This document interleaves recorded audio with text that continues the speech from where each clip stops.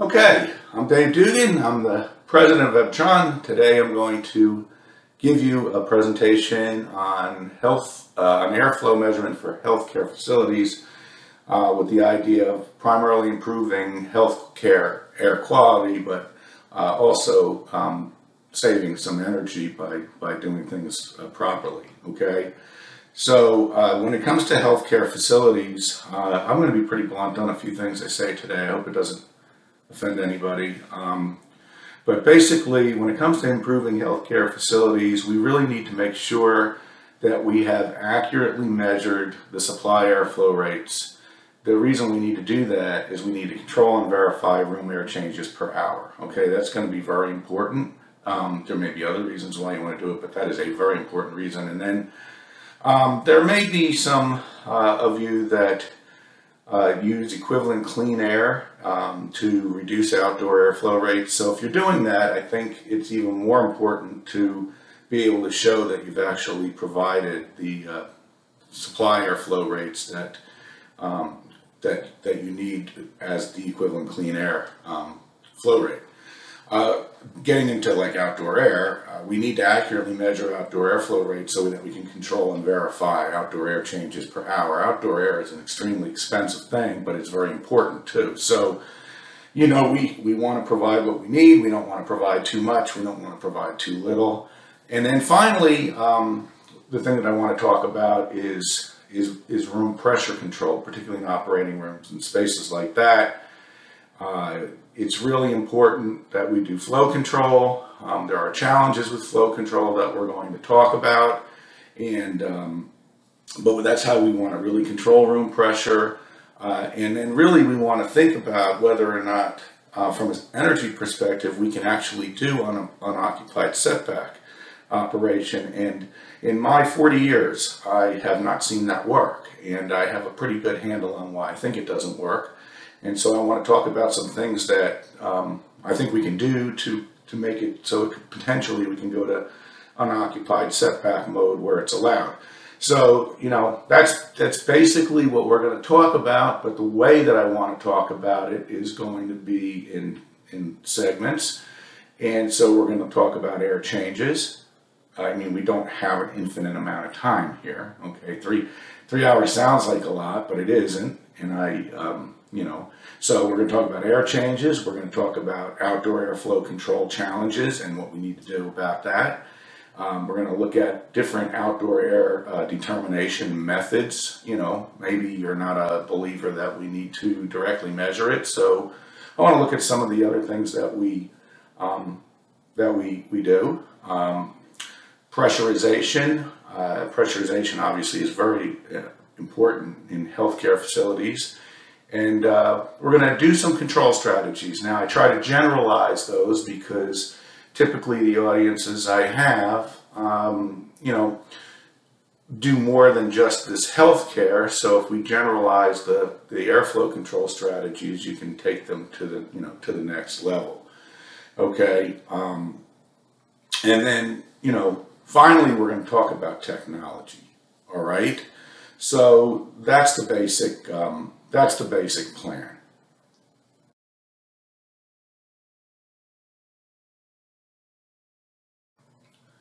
Well, when it comes to air changes, okay, what are we talking about? Well, we're going to be talking about room air changes. I call them room air changes and outdoor air changes, okay? Sometimes people call them different things, but, how much air are we changing in the space? So if we don't have any outdoor air or any filtration, targeted high-level filtration, what is going to happen? Well, what's going to happen is we're going to have the contaminants build up in the space. And even though we're talking healthcare, this could be just about anything, okay, right? It doesn't have to be a healthcare facility. If there's, it could be any facility that you have. Okay, so what can we do about it? Well, I like the way that healthcare talks about it because it makes more sense to me. Standard 170, we're not going to go into details of Standard 170. If you're listening to me today and you do healthcare facilities, I think you pretty much understand Standard 170 and what your requirements are. So I'm not going to bother talking about that. But the big things in Standard 170 is air changes and the role of air changes. And so basically, you know, when we talk about room air changes, you know, it's all about filtration. You know, how many times does the air pass a filter, okay? And that's why we have room air changes. And then outdoor air changes is all about dilution. You know, how many times do we dilute out the space? And so when you take a look at it, you know, you have filtration, okay, and we can remove a lot of contaminants with filtration, but typically speaking, filtration alone isn't going to do it all. So we also talk about outdoor air changes for dilution. And so again, outdoor air isn't going to do it all either. So it's a combination of the two. All right. So the fundamental requirements for contaminant control in healthcare facilities is going to be a combination of room air changes for filtration and outdoor air changes for dilution. That doesn't mean you can't do anything else in addition to that. You know, I'm not saying that, but I'm saying these are the fundamentals. And, you know, I do a lot of work in non-healthcare facilities, and I find that a lot of folks are ignoring the fundamentals, trying everything else they can do for air quality, but forgetting the fundamentals. Fundamentally, this is what we have to do. Okay, we have to remove the contaminants through filtration and dilute the contaminants with outdoor air. Okay, that's just going to be the way it is. All right, so that's this little short segment on, you know, air changes. It's pretty short, it's pretty simple.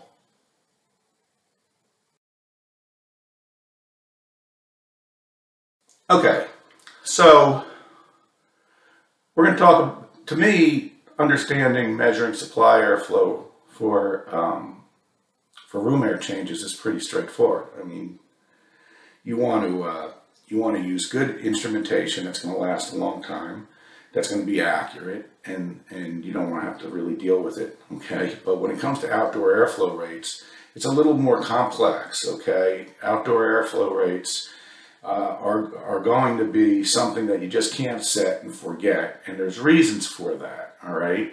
And the reasons for that can be, we could have fan speed changes, okay? We could have, you know, systems that are VAV in nature, or even, you know, even if we have some dedicated outdoor air systems, there's kind of some similarities there too. But the thing that gets overlooked a lot is wind and stack pressure. You know, what's going on the outside of the building, and how do those pressures affect the amount of outdoor air that's actually coming into your unit, okay? I think it's fairly significant, and I want to show you that, all right? And then, if we're talking about air handling units, we also have to deal with dampers, and the fact that there are a lot of issues with dampers. And so it's not a set it and forget it type of thing. In fact, I'm going to demonstrate to you that when I say this, outdoor airflow rates can vary by more than 50% of the desired set point. If you just set it and forget it, I'm actually being really nice. It could be considerably more than that. So the question is, why is that? Okay. All right. Well, this kind of dates me, but it doesn't matter. I've been, in a way, I think this is kind of sad too, that I've been able to use this paper that we published in 1990 in ASHRAE journal, and I still use it as part of my presentation today. And the reason I think that's sad is because not everybody's made the connections here, okay? Now, this paper I thought was a big deal. It was written primarily, the primary author there, David Solberg, was really the guy behind this, and he saw things, and probably still does, before everybody else, okay? And so back in the 70s and 80s, we had indoor air quality problems that resulted from the energy crisis of the 70s, and ventilation rates were reduced, and ASHRAE decided to do something about it and significantly change Standard 62 in 1989 to bring the ventilation rates up. And so seeing that what was going to happen there, you know, we wanted to get ourselves in a position where people realized that they couldn't do what they were doing, which was just set it and forget it, and they needed to measure and control outdoor airflow rates. So I'm going to just kind of give you a simple look at this, okay? If you've been to any of my presentations, you've seen this, okay? Because I always do this. But it never hurts to see it a few times. So I like to do this with just a simple recirculating air handling unit. It's the easiest one to understand. And because I only have a supply fan here, it's the easiest one to actually demonstrate, okay? So here we have a system, and let's say it's a system with a, supply fan only, no relief at the air handler, which, isn't going to be the case in a lot of our healthcare applications, but it really won't make any difference, okay? It's just, this is easy way to look at this, okay? So the intake system, if it was just a fixed damper, is a fixed orifice, okay? So it's got a fixed flow coefficient. And so that as we change the supply air fan speed, we're going to change the supply air flow, and the mixed air plenum pressure is going to change with it. In this case, if I reduce the supply air flow, I've reduced the mixed air plenum pressure.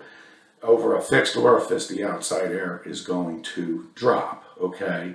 And if you looked at the pressure relationship, I'm going to take an example where the total pressure drop across that intake system at design is 0.3 of an inch. That might not be your system. Your system might have a 1/2 inch. Your system might have more than a 1/2 inch. Your system might have less than a 1/2 inch. We're going to pick something because we want to be able to have a discussion about it. Although I will say in this format, it's not a discussion. It's just me telling you what I'm going to tell you. But if you looked at the mixing box plenum pressure in this system, it would follow this basic square root relationship, okay? As the supply air flow dropped, the mixing box plenum pressure would drop. And, I'm going to just go from 100% supply to 60% supply there on that horizontal axis. And in this particular example, we'd almost have a 0.2 of an inch change in pressure. And that 0.2 of an inch change in pressure would have resulted in a linear reduction of the airflow rate. That's what happens on these systems, especially this simple recirculating air handler. So we go from 100% to 60% supply. The outdoor airflow went from whatever you set it to 60%, okay? Now I think that that's pretty well understood by most people. I don't think they always look at that it's not just VAV, that it's constant volume with multiple, variable speed, or at least even just 2-speed fans. It's also fan coils. In a little different way, it's DOAS to multi-zone systems that have some kind of demand controlled ventilation. So, I'm looking at it as a VAV system, but don't think it's only VAV that has this problem, and don't think it's only a system with a supply fan, supply return fans, supply relief fans. They have the same types of problems. It's just harder to demonstrate a general, make a general discussion about it. I also have some slides that I haven't put in here for damper reset. That doesn't work as either, okay? It may help compensate for some of these problems, but it's not going to compensate for this next problem we're going to talk about, which is what happens when the pressure change isn't in the mixing box, but it's on the outside of the unit. I mean, it really doesn't matter. If it's a fixed orifice, it's a fixed orifice. If you change the pressure drop across it, you're going to change the flow. All right? So we want to look at what exterior surface problems we could have, and what are those particular sources. Well, it's wind, for one thing. And even though this is like what I'm showing you here, the illustration is of a rooftop unit, it doesn't matter if it's ducted or not ducted. You have pressure changes from wind. You may protect those intakes a bit on the roof, but be honest with you, they're going to be affected by wind pressure changes, and stack pressure changes. You're not going to protect that at all. If I have the illustration on the right side of the screen is, hey, I have an air handler on the roof serving the first floor. Well, the first floor, that's a big hole in the building that's connecting the it's only serving the first floor, so the return duct's a big hole in the building that's connecting the first floor to the downstream side of the intake damper. So when you go from winter to summer, you have stack pressure problems, not like you think of for affecting floor pressure, but just for affecting what's going on at the air handler. And we're going to show you it's not just high rises, okay? So when you go back to this slide that we had and looked at this 0.2 of an inch change causing a 40% reduction, you know, you could get the same 0.2 of an inch change on the other side of the damper, okay, simply by having the wind change. And that's why I like to talk to a lot of test and balance people, because it's like, hey, you're going out and you're setting some of these systems up that don't have control or are relying on damper position, you know, and you're having these problems because what you don't realize is that the pressures are changing. So what you set today isn't what's going to happen tomorrow. So here I have an 18-mile-an-hour direct wind to an 18-mile-an-hour crosswind. It's about that same 0.2 of an inch change on that intake system. And so that's a 40% change in the flow, okay? And when you plot it, you know, you look at on the supply airflow, you go all the way to the right here, and you look at 100%, you know, full span speed. You know, that's where the 40% is going on, okay? But now as you reduce the supply airflow, you kind of compound it. You have now the changes in the mixing box plenum pressure, plus the changes in the outdoor pressures. And so you end up with outdoor air that's between those two red curves. And look at your set point is what I show there as that dashed black line at 100%. So, you know, in some cases you're going to be over ventilating, but in a lot of cases you're going to be under ventilating, okay? And you can even turn your intake into an exhaust, really, okay? And so that's wind pressure. And then, you know, this is from actually our building. We monitor and look at wind speed and things like that. And really, we just, one day, you know, we set the building up on a calm day, no significant wind, and we set it up for that black dash line at 100%. And we came back on another day where we measured a nominal 15-mile-an-hour wind down the side of the building. So it was a negative pressure on that intake, and if you looked at the average flow, it was almost a 20% reduction. And the reason we put the scatter on it, the scatter is the actual data that we took, and the reason we do that is we try to explain to people, it's like wind going down the side of a building isn't a constant speed, and it's not a constant direction, so it's moving quite a bit, you know, magnitude and direction. And we try to explain to people that are trying to control this that a lot of the errors or problems we see with folks doing outside air control is the output of their control loops are too aggressive, too fast. Slow it down, because you can't compensate for these wind pressure changes with an actuator. Okay, you kind of want to look at the average flow, and then you want to control though actually to the actual data. And people say to me, well, I'm not seeing that on the supply side. It's like, no. The further you get away from the source of the wind, you know, the further you get away from the unit, the air is compressible, so it kind of gets dampened out. Okay, you'll see changes, but you won't see them as rapidly. And that's a whole nother discussion, and we don't have time to do it today, but there is a right way and a wrong way to take the signal from a flow measuring device and control outdoor air. You know, we're not in an environment where the wind doesn't blow, okay, and we need to not forget that.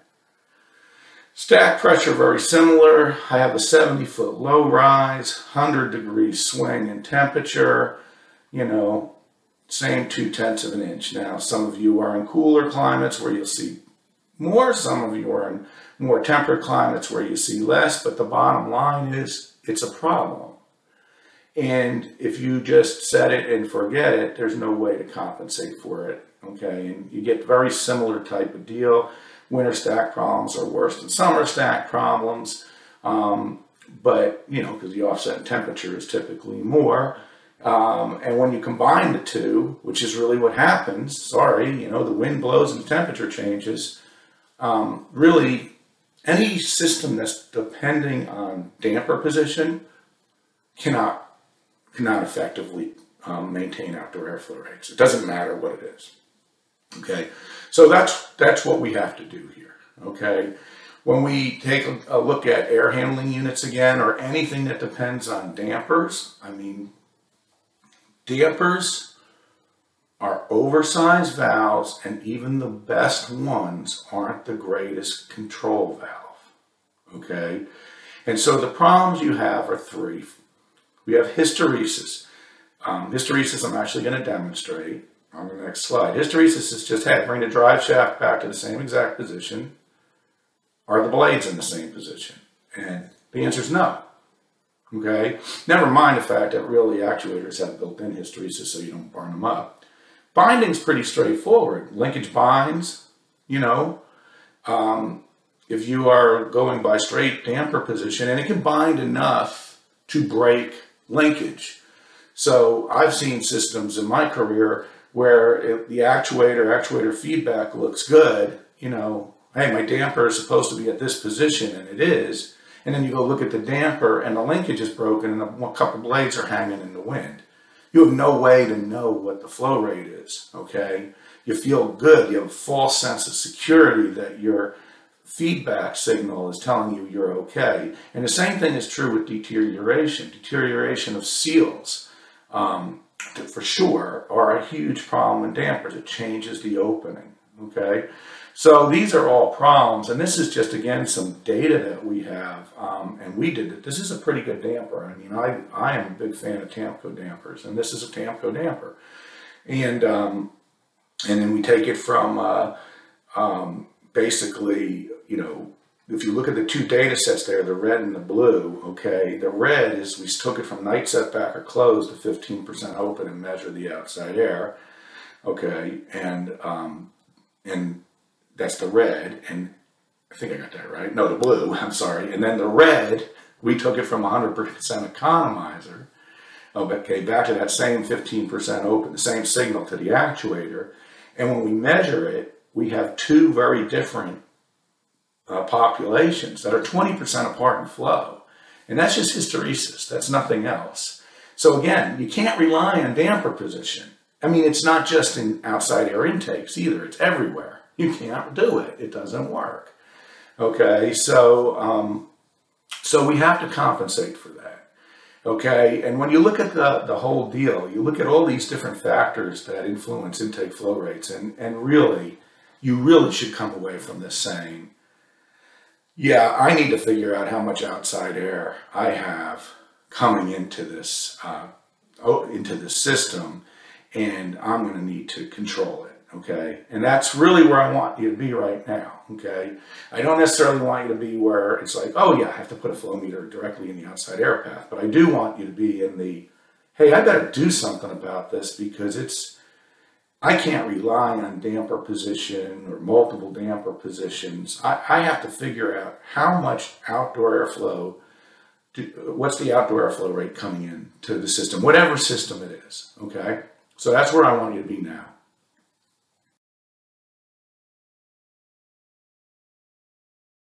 Okay, let's take a look at how we might figure out or estimate how much outdoor airflow, what the outdoor airflow rate is coming into a unit, okay? You know, without maybe directly measuring it. Okay, so what could we do? Well, one thing that's been around for as long as I have is called the temperature ratio method. I called it adiabatic mixing when I was younger, and some people call it the energy balance method. It doesn't really matter. What it is it's based on, you measure the outside air temperature, you measure the return air temperature, and you measure the mixed air temperature. Okay, at least operationally, that's how you would do this. Okay, so you got those three temperatures, and based on those temperatures, you can use a very simple mixing equation and estimate the percentage of outside air in the mixed air, which is the supply air. Okay, so then if you measure the supply air flow rate, you know, theoretically, you have the outdoor airflow rate. Now, people have done this, and people are still doing it, and but there's problems with this, okay? And one of the problems is it's not just, I've heard people say, oh, as long as the temperatures are far enough apart, as long as the outside air temperature is far enough apart from the return air temperature, you can do it. But they're not looking at something real simple here, which is just measurement error in general. Now, I'm going to make this better than actual, okay? I'm going to look at the outside air temperature there on the bottom right. I'm going to say it's 40 degrees. I'm going to do a very specific example first, and I'm going to do a general one. It's 40 degrees, and it's so good, and there's no error in the measurement, which obviously that's not really true, but let's just say it is. And then on the top there, top right, return air, 75 degrees, again, no error. But when we look at the mixed air is not easy to measure accurately. In fact, I can show you with velocity, weighted temperature that it's even by doing that, you could be a few degrees off in some cases because you have a huge velocity profile and a huge temperature profile that you're trying to measure. Okay, particularly with return air and outdoor air. So I'm going to say that the mixed air measurement was 2 degrees uncertainty. Okay, which I don't think is a lot. I think it's actually more than that. So what I'm doing is I'm calculating everything with those measured temperatures, and then I'm looking at the supply flow rate, and I like to pick nice easy numbers, so 100,000. It doesn't matter what you use actually on the supply flows, can look the same way. 100,000 CFM of supply air, again, no error, which is not reasonable. It's probably 3 to 10% depending on what you're measuring it with. But let's just say there was no error. If you went back and did these calculations without a bias on the mixed air, meaning you somehow were able to get the actual mixed air temperature and you did the calculation again, instead of getting the 10,000 CFM that you would have gotten here, which is 10%, those calculations result in 10%, you would have gotten 4,286 CFM. You'd only be 60% off. I don't think that's acceptable. Okay, and I hope you don't think that's acceptable. And so, he said, well, Dave, you probably picked some crazy example. And I was like, no, let me just carry this through to a more broad example. I said, look, I'm going to keep the 2 degree uncertainty, of the mixed air is going to be the same throughout this. No other errors, just like I did on the previous slide. And I'm going to look at different percentages of outside air into supply air, okay, or mixed air. And I'm going to run from 5 to 25%. And when I take a look at this, the errors are huge. They see the little green, it's really small. That's plus or minus like 5% tolerance on the outside air. And obviously, that's not where you're at.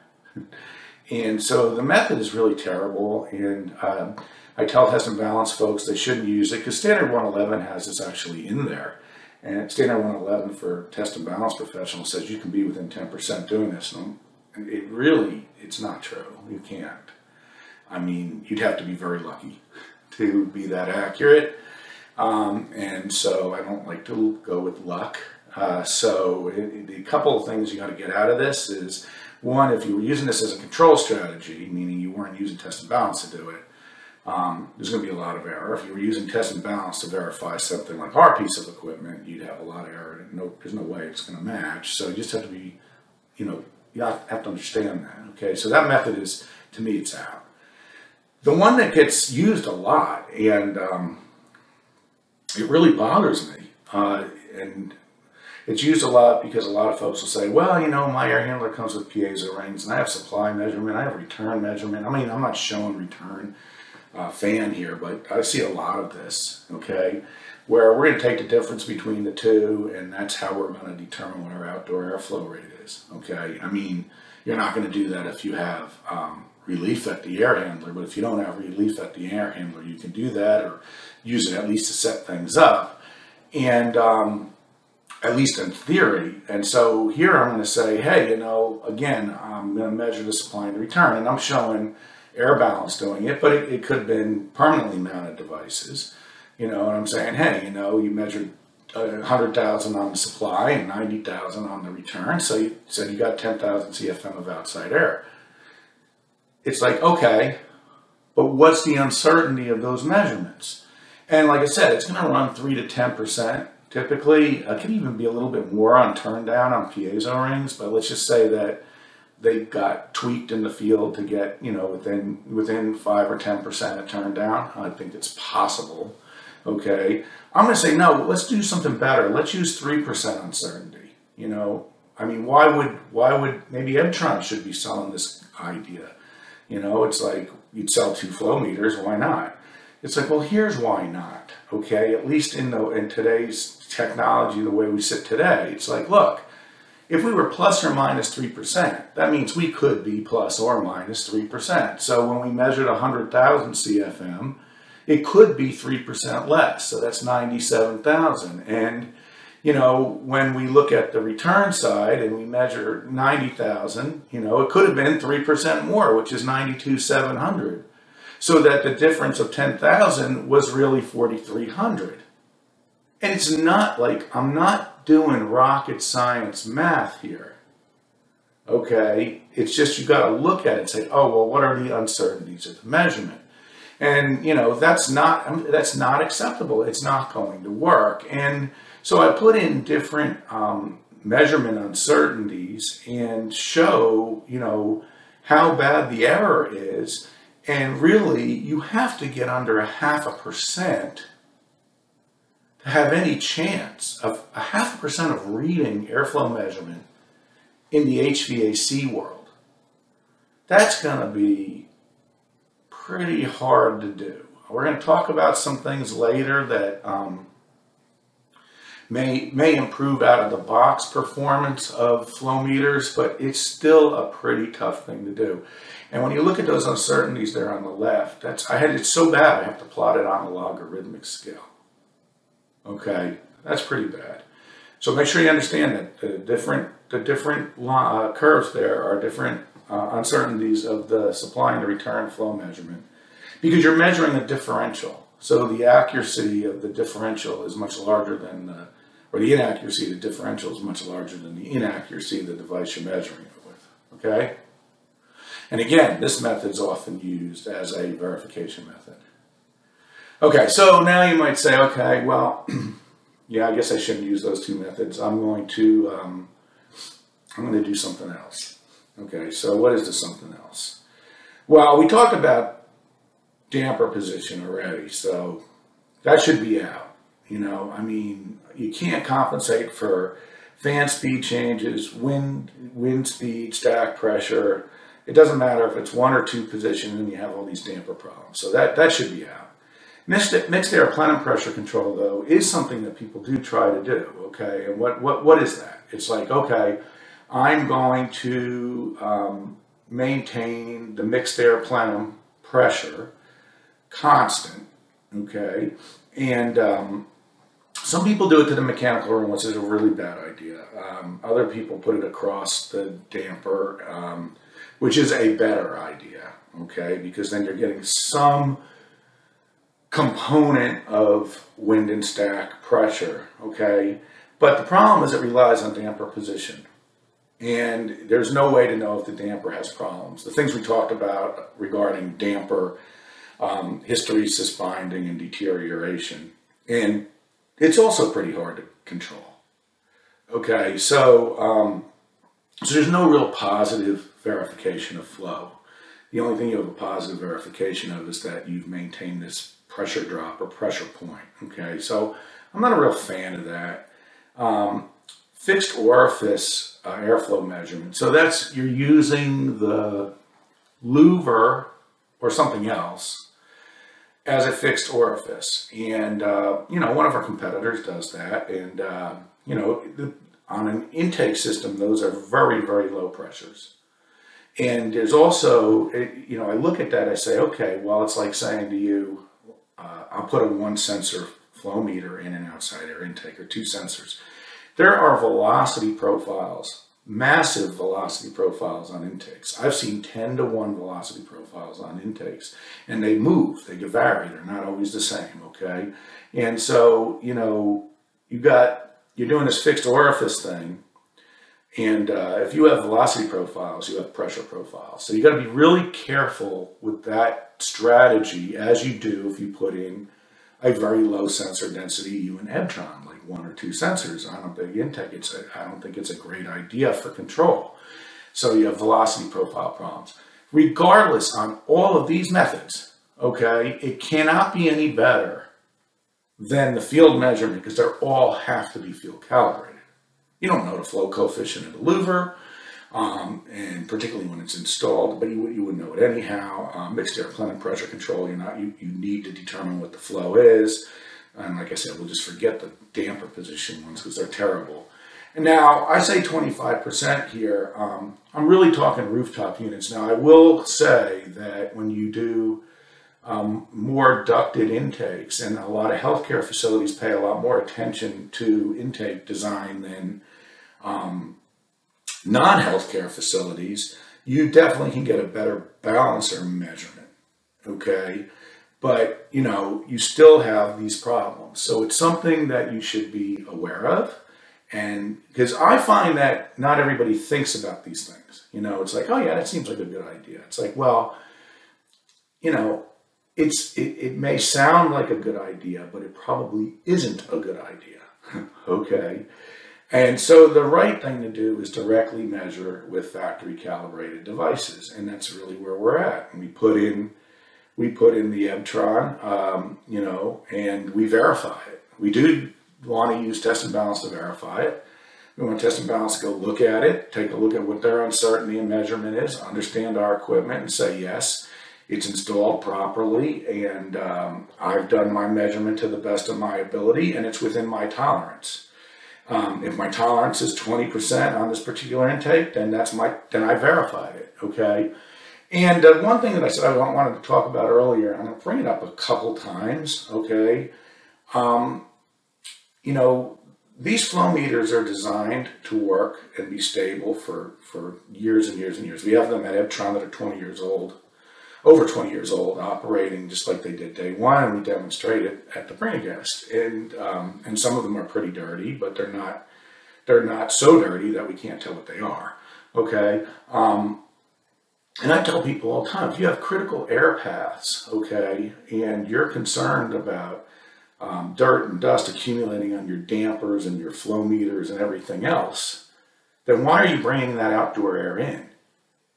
Okay, you really need to think about maybe doing something to make that air in a better condition. We do lots of outside air flow meters a year, but the reality is some of them do get pretty fouled up, but not most of them. But if you have that bad of a condition coming in, don't shoot the messenger, fix the condition, okay? But anyhow, that's what I want to say about that. But the bottom line is, a 5 or 10% outdoor airflow meter blows away any other method, okay? So that's my position there.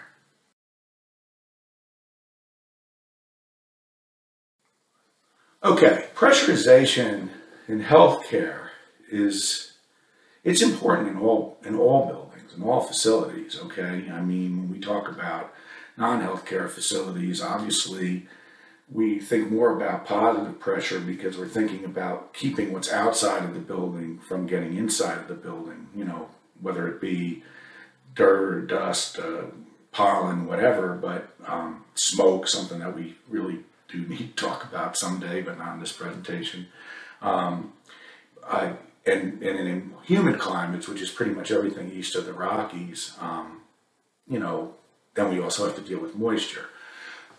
Okay, we still have to deal with that in healthcare, but that's not really what I want to talk about here. I want to talk about contaminant exclusion, in spaces because we want to keep things out or keep things in. So, positive pressure space, we want to keep things out.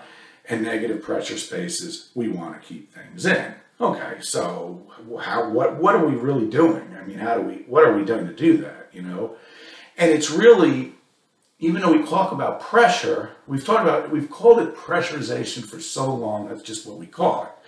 But it's really not so much pressure as flow, okay? So if we have a pressure zone and we have outside air coming in and exhaust air going out, maybe we do or don't have powered exhaust out or relief. But the bottom line is, if I have more mechanical ins than outs, then I've created a positive pressurization flow. And that positive pressurization flow would result in a measurable pressure drop at points in the space, but it's really the pressurization flow that we want to control. Okay, the same thing if we wanted a negative space, then we'd want the outs to exceed the ins, mechanical outs to exceed the ins. And it's pretty straightforward in terms of concept, you know, it's not really all that complicated. But in practice, it's much more complicated, okay? And so one of the things that we want to make sure that we don't do, and I think most people I run into don't do this in healthcare. However, I have worked on enough healthcare facilities that have tried to do straight out pressure control that have downright failed, okay? And because of this one serious flaw. Forget talking about the pressure sensor and does it drift, and forget talking about the pressure sensor and is it affected by wind pressure, because really you want to isolate mechanical pressurization, okay? So wind pressure and stack pressure, don't isolate that, all right? So we want to isolate that, but forgetting that for a second, one of the biggest problems when doing pressure control in healthcare facilities in particular is you might have multiple air handling units serving those two boxes or two pressure zones, you know, so that pressure zone, you know, is responding to what that air handler is doing, air handler 1. But what air handling 1 is doing is affecting the pressure of the adjacent zone, which then affects the control of air handler 2, which then affects the pressure of the zone 1, and it goes on and on and on. And so what ends up happening is that you cannot compartmentalize pressure zones when you do pressure control, okay? And if it's a static condition where nothing's changing in all of these pressure zones, you probably can set it up and make it work. But if you have things that are changing within pressure zones, you know, like exhaust rates changing in different pressure zones, then you're not really going to be able to isolate your pressurization and you're not going to get effective control, right? So that's one of the serious problems with it, okay? They just affect each other.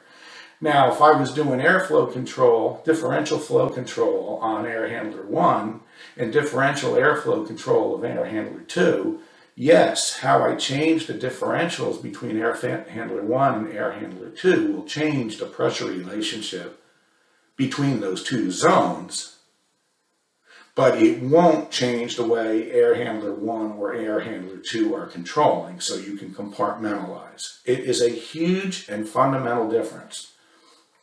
Another thing is, and this is just a can go, doesn't mean it has to, okay? I mean, a lot of this is a tuning thing, but you know, one of the problems when you do room pressure control is, and this is keeping it kind of simple, okay, so that you know, what we're looking at is the room pressure is the red, and the pressurization flow is the blue. When you do pressure control and you open a door, it can go out of control, okay? And if you had a positive pressure space like this one, it could instantaneously turn into a negative pressure space. Now, you may or may not see that, depending on how fast you're sampling these pressure sensors. So, or if you're integrating it, you might say, well, I don't see that, but it could be happening, and that is something that you really do not ever want to have happen. When you do airflow control, you know, sure, you open the door and again, the pressure drops to nothing. You're not going to pressurize that space, okay? But it stays, the pressurization flow stays where you want it to be, meaning it's still positive, okay? And it's really something that you should, I think most of this audience understands that, but if you don't, you should think about that, okay? Now, this is where I think some people do think about it and others do not, okay? And, you know, these are not on a presentation like this, when you're looking at these slides, you're going to have to go back and look at these on paper to see them, okay? I mean, there's a lot going on a slide here, All right, so here I have an OR, and you know, I have a floor area. If you go to the middle, I have a floor area, I have a design supply airflow rate. You know, I have a pressure set point, and I have an offset, and then I have an accuracy of the flow measurement. And this is actually a pretty leaky space, so it's a pretty leaky space. But anyhow, I should show you what happens if your measurement was 10%, which so many people say to me, as long as it's 10%, as long as test and balance gets it in with 10%. It's like, no, that's not true. Okay, I mean, in this case here on the left, it shows you, you know, the solid lines are what you theoretically think you have in flow when you finally sit down and look at this, okay? And then the dashed lines is the uncertainty, plus or minus uncertainty. And if you look at that bottom left graph, you can be really positive or really negative. And what I've done is I've just made an assumption, which may or may not be right, that the relationship, the pressurization flow relationship to pressure is a square root relationship. It's not necessarily that because things change, but let's just go with that for a second. So I calculate a flow coefficient for that room. And so, you know, when you look at that right-hand graph, which is what the actual room pressure is, okay, you'll find that red solid line is what your target was, and the dashed reds are where you could be, and it's all over the place. And what ends up happening, I think, is that you go in and you balance these spaces until you get the pressure where you want them, okay? But if you were going to try to do some kind of a setback, it's not going to work because the measurement is just too unreliable. So setback won't work in this case. You may get it so that you can have all of the rooms working properly at the design condition, but they're not going to work properly at a setback condition, okay? And that's what I want to, you know, talk about and see how can we make this better. Okay, so 10% on this example doesn't work, 5% isn't really much better. 3% is still marginal, and in this case, you'd have to get to 2%. And this is a pretty leaky space. If this space was even tighter, the tighter the space, the harder it is to control it. Okay, so as spaces get tighter and tighter, the control gets harder and harder. Okay, so that's something I want you to think about.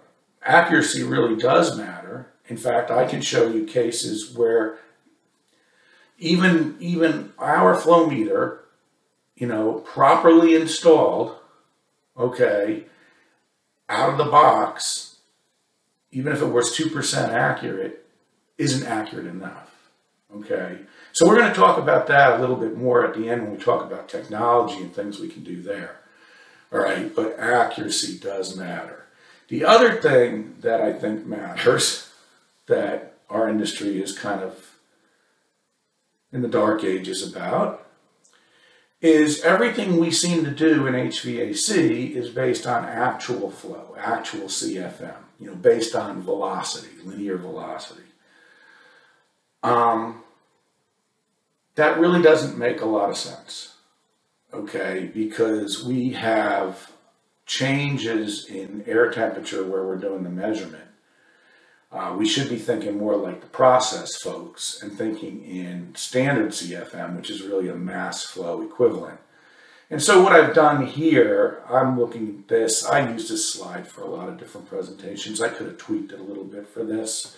This is really more of my outside air type of one. And when I talk to people about why standard 62 isn't right, talking about calculating outside airflow rates and then, you know, coming up with a rate, and then you set it on one building when it's 10 degrees out, and you set it on another building when it's 100 degrees out. They're not the same flows, okay?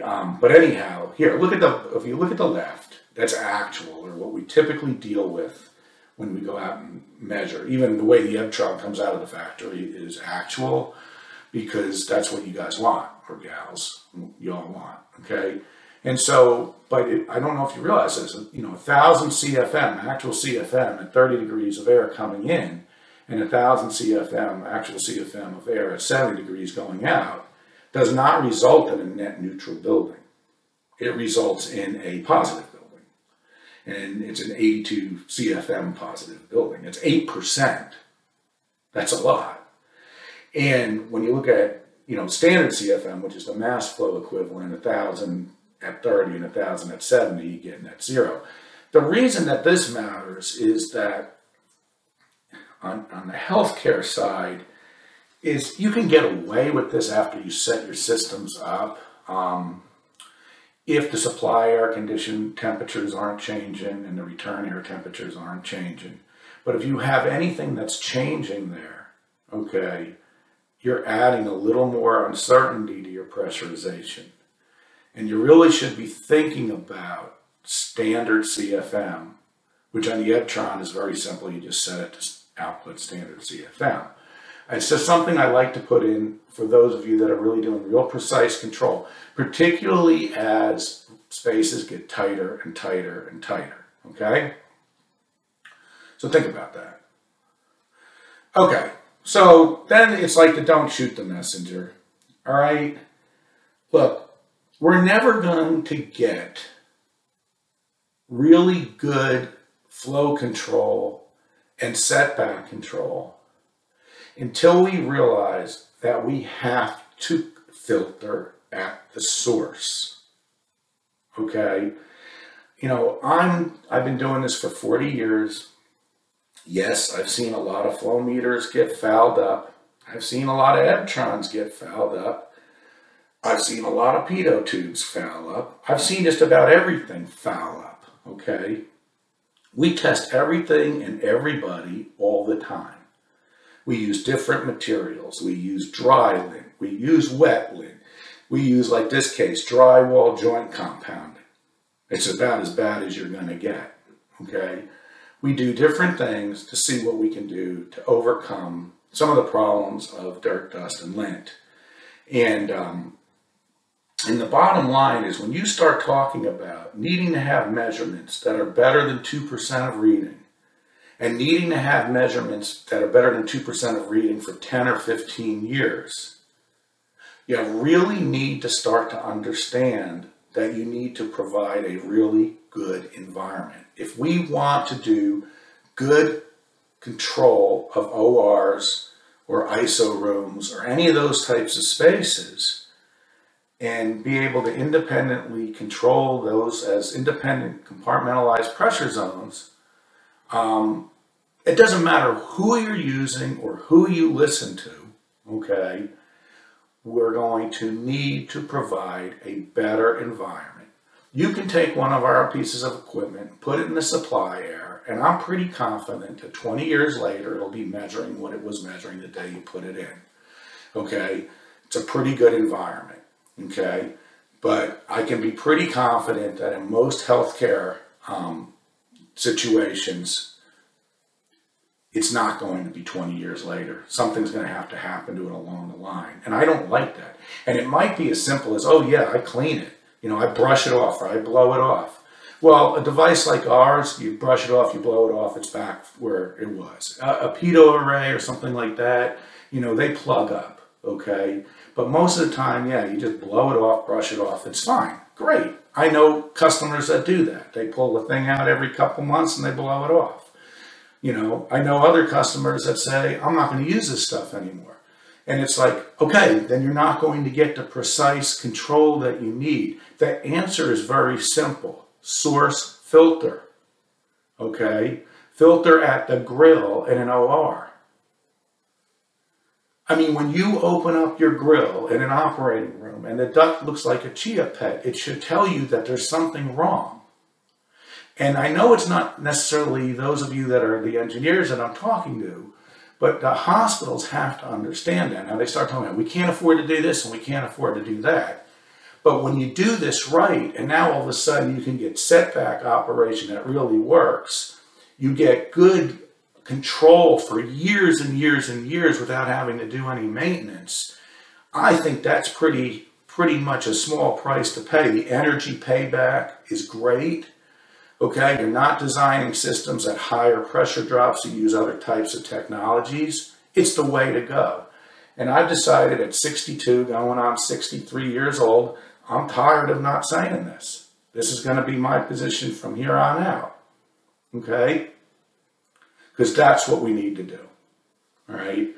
And I'm going to keep pushing it, you know? And what I've seen, and I'm not necessarily suggesting that you only do this, the cheap blue filter and the return grill, because, you know, there are advantages of pre-filtering a little more of that material out and saving some of your HEPAs and things like that, even though you do have other pre-filters. Not having to do duct cleaning and things like that is a great deal. I mean, I'm going on a little tangent here. I mean, I've seen compounding pharmacies with ducts this big that after a period of time, the inside of the duct is this big. That's a problem, okay? You don't want that, all right? So, and the general term lint is not necessarily what it is. It's lint, it's binders, it's cleaners, it's dead skin cells. I mean, think about it, it's dead skin cells. I mean, you want dead skin cells in the return duct on the other side of the grill in an OR? It's ridiculous to me. So, before I go on too much of a rant, I'm just going to stop. And I said my piece.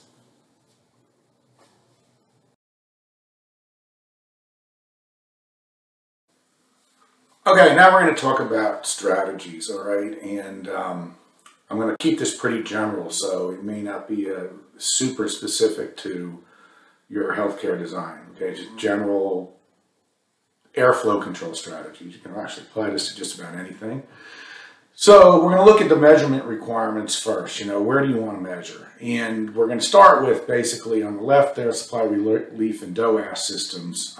They're pretty straightforward. I mean, you want to measure the ins and the outs. You want to find the best location you can for the total outside air, and then best location you can for the total relief or total exhaust, whatever you want to call it.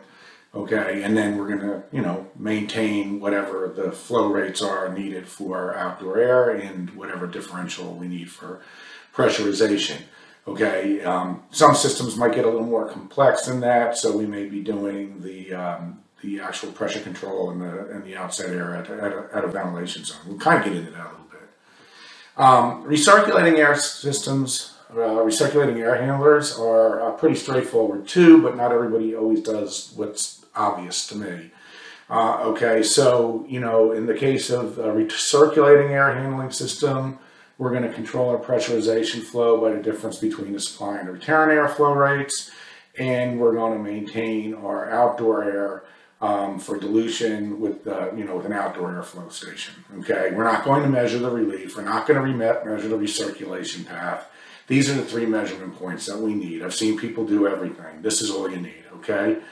And just to make sure that everybody understands on these recirculating air handling systems, I mean, the fact of the matter is you do want to know the total ins and the outs, but they're not typically something you can easily measure, okay? Well, the ins you can measure, but outside air is somewhat compromised where, you know, you're not going to get 2 or 3% on most outside air intakes. You're going to get closer to 5, maybe 5 to 10, depending if it's a rooftop unit. Relief air is often really difficult to measure accurately. Like I said, I don't believe in using piezo rings for any critical measurements like this. I don't even believe in using, you know, our flow meters in the relief fans or something like that on systems like this, okay, where we're talking about we need good differential flow control. What I like to do is say, look, let's look at this, make it really kind of simple. If I look at this point here, I can make an equation. For those of you that are not understanding why I'm saying measure supply return, you know, I can make an equation that says that the recirculated airflow rate plus the outside airflow rate equals the supply airflow rate, and that's that equation I put up there in the middle.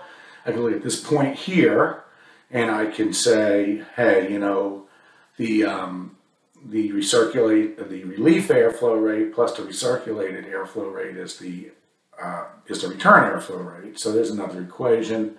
I have two equations. I subtract them. Outside air minus relief airflow rates equals supply air minus return airflow rate. So there's no reason to try to measure outside air and relief, which are normally not as accurate of a measurement as supply air and return air. So that's why I like to go there. There's also what happens when you go into supply and return air. I'm not really showing it on this slide, But assuming you're using good dampers, you could go 100% recirc, and it's a verification method for the supply and return airflow stations, or even a method of tweaking one of those units if they're not located in a perfect location or as good a location as you would like. So anyhow, that's pretty much where I want to go here. Here is equal. Okay, so that's how we kind of get to where we're going to talk about here. Okay, so again, this could be anything. This could be, it could be any kind of a pressure zone, all right? We have a recirculating air handler. It's basically serving just one pressure zone. Okay, it's going to be different if we're serving more than one pressure zone. But if it's serving one pressure zone, we're going to basically, locate the flow meters, supply, return, and at least minimum outside air. And if it's a rooftop unit and you really need good flow measurement accuracy, custom air handler, provide a min-max damper if the flow rates go below 150 feet per minute. There's a reason for that. It has to do with the wind blowing and having the flow meter located close to the outside of the unit. If it's if you're not doing something real custom and it's a package unit, try to select package units where the dampers and where you locate the flow meter are sized smaller than the intake louver or hood, so that these velocities are up. It's not a limitation of the flow measuring device, okay? We'll measure down to still air. You don't want to control 20, 30 feet per minute, and even if you could, when the wind blows, it would affect it. So, that's why we have that kind of guideline there, okay? Now, what we have seen people do, and this is a do not do, okay? They're like, oh yes, we're going to, we're all in on this flow control stuff. We're going to measure supply, return, outdoor airflow rates. We're going to modulate our intake and recirc air dampers or something like that. Maybe it's one or both, or however you decided you're going to do it. There's better way. I'm going to show you some good ways. But at any rate, I'm going to do that to, to maintain my outside air. I'm going to do supply minus return. I'm going to do fan tracking with my supply and return flow meters. I don't have any relief at the air handler. I may have exhaust in the space, okay? Basically, you don't want to do this. You don't want to control that return fan on delta CFM in the outside air to the outside airflow station, because ultimately when you have no relief, this is only when there's no relief at the air handler, these are conflicting, meaning that they're never going to equal each other. The supply minus return differential, because of instrumentation uncertainty, is never going to match the outside air. And so you're going to end up with a hunting problem. Okay, so you don't want to do that. What you want to do is what we're going to show you here. This is the method we do. This is method we do. It doesn't mean you have to do this. Okay, the method that we like, so we say consider doing this, is when there's a return fan and there's no relief, we make the return fan our friend. We use it as part of our strategy to maintain outside air. And so, in fact, we're typically not even using the supply and return flow station.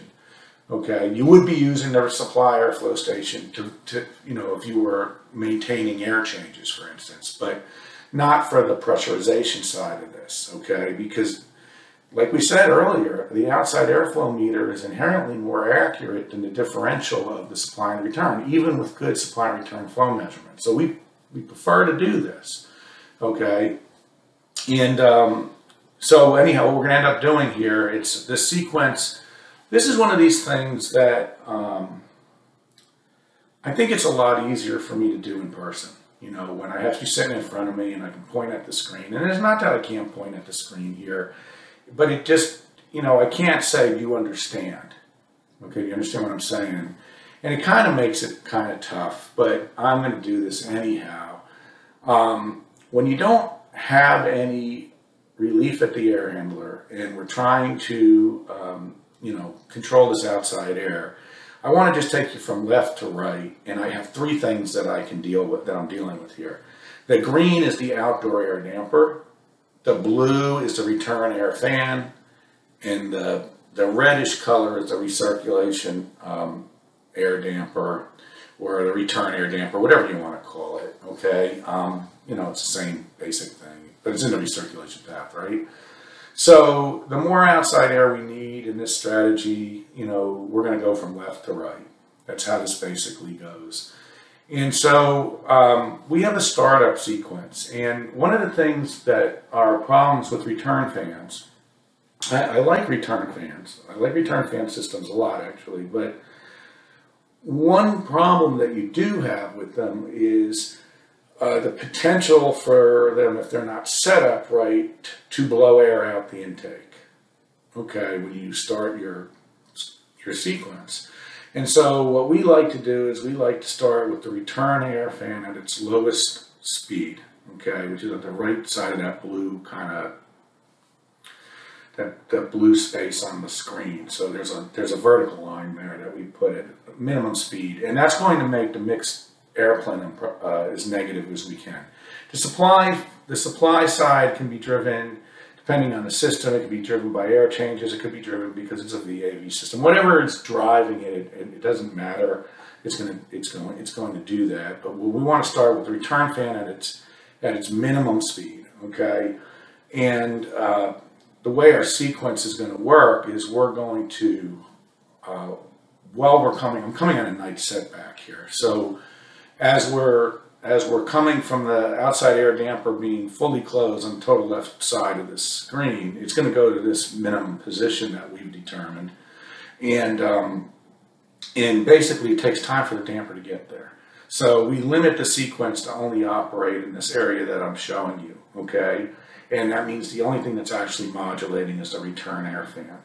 And until we get our minimum position. And one of three things is going to happen here. You're either going to hit set point, or you're going to be all the way here on the left, where we're saying, hey, you know, I have too much outside air. And if you set this up right, this typically won't happen. But if you have too much outside air, the only way you can reduce the outside air is to modulate, close the outside air damper.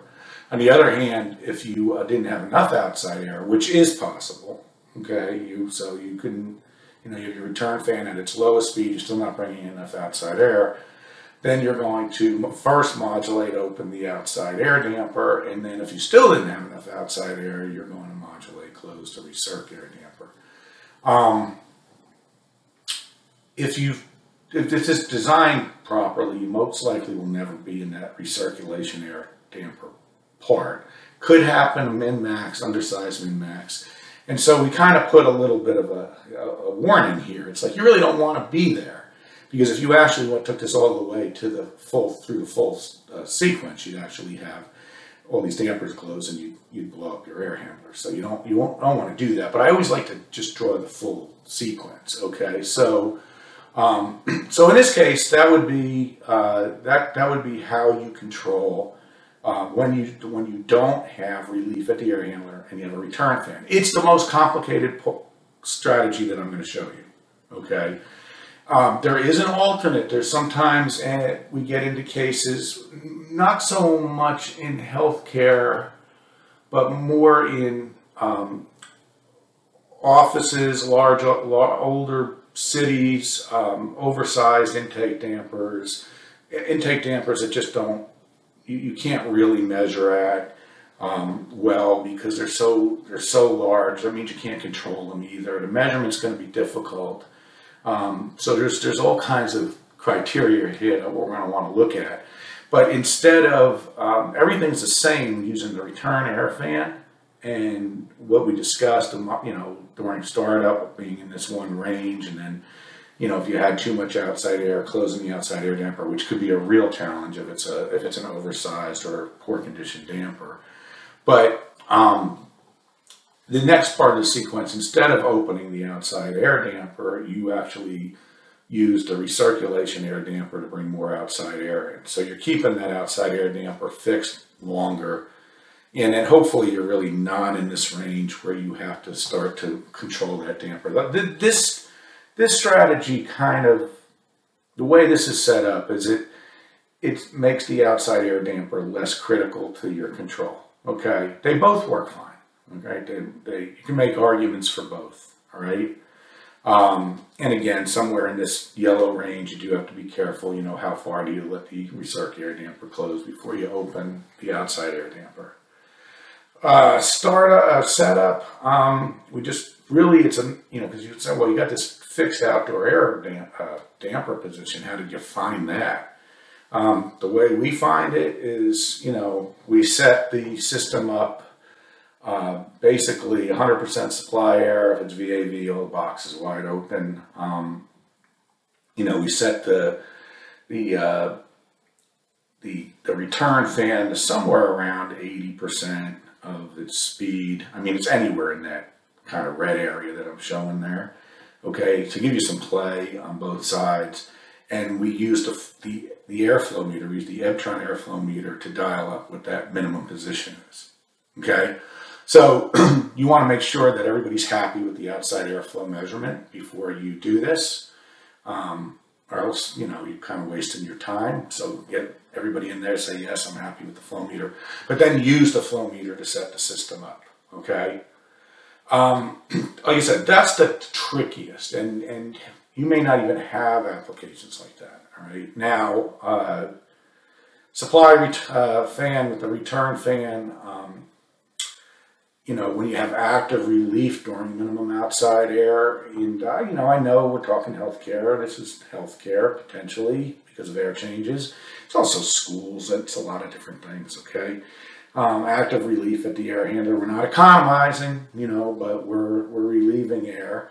It's a lot more straightforward. We're using the outside airflow station. We're using the outside air damper and the recirc air damper to maintain set point, because that set point is higher than the differential.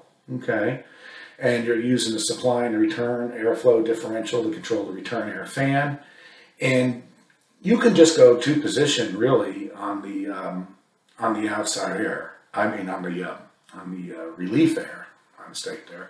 You can go to position and it works fine, but there's some cases where if you're going to come out of minimum mode, like it's more on a DCV application or a variable exhaust application, where you can come out of minimum outside air mode with no relief to minimum outside air mode with relief.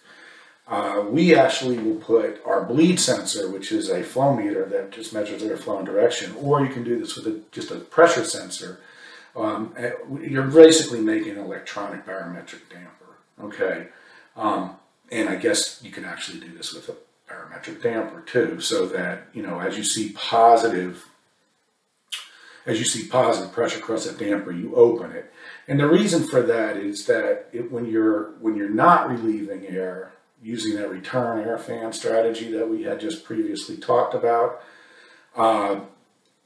your mixed air is negative, obviously, to the outside of the building, but your discharge could be too, okay, of the return fan. And so you don't want to go from this mode where you crack that outside air damper and that relief air damper, and then you're bringing in outside air through the relief, because you don't know where that relief path is located, or it may not be located where you want it to be. So, you know, at any rate, we prefer that you sequence your dampers for the outside air control and not do an overlapping strategy, or don't just use the outside air damper. There's a number of reasons for that, but I'm going to tell you what we like to do. What we like to do is simply sequence them. So we start by first opening the outdoor air damper to maintain set point, with the recirc air damper fully open, and then if we still need more outside air, we will close the recirc air damper. Okay, so that's the strategy there. The alternate is pretty much what we already talked about. You're doing it with the recirc air damper instead of the outside air damper. So, at any rate, it's pretty straightforward on what we would do there. Okay. Again, this is another one of these things where, you know, when you're looking at this in a presentation, you know, it may be one of those things that you say, can we kind of go over that again? Or can I understand what you're saying? Because I can't ask you a question right now. And that's okay. Okay. Just, you know, get back with us on it. okay? The return fan, you know, how the return fans actually work is pretty straightforward. I mean, in this case, if we need to increase the differential, we decrease the return fan speed, okay? When we're economizing, it's not that much different, except that instead of the outside air being controlled to what the outside air set point is for dilution, you know, you're basically controlling to your supply air temperature, and then you're really using the outside airflow station as a low limit device to switch you out of economizer mode or engage some, well, it really is to switch you back out of economizer mode back into minimum outside air mode. Okay, and so I like to take people from right to left on this, you know, where all the way on the right side of this, we're not economizing, we're in minimum outside air mode. And now we decided, for whatever our reasoning, whether it's, you know, dry bulb or enthalpy switchover, depending on where you are, that, you know, we're going to go into this integrated economizer mode or economizing with cooling, you know. So we're bringing in 100% outside air.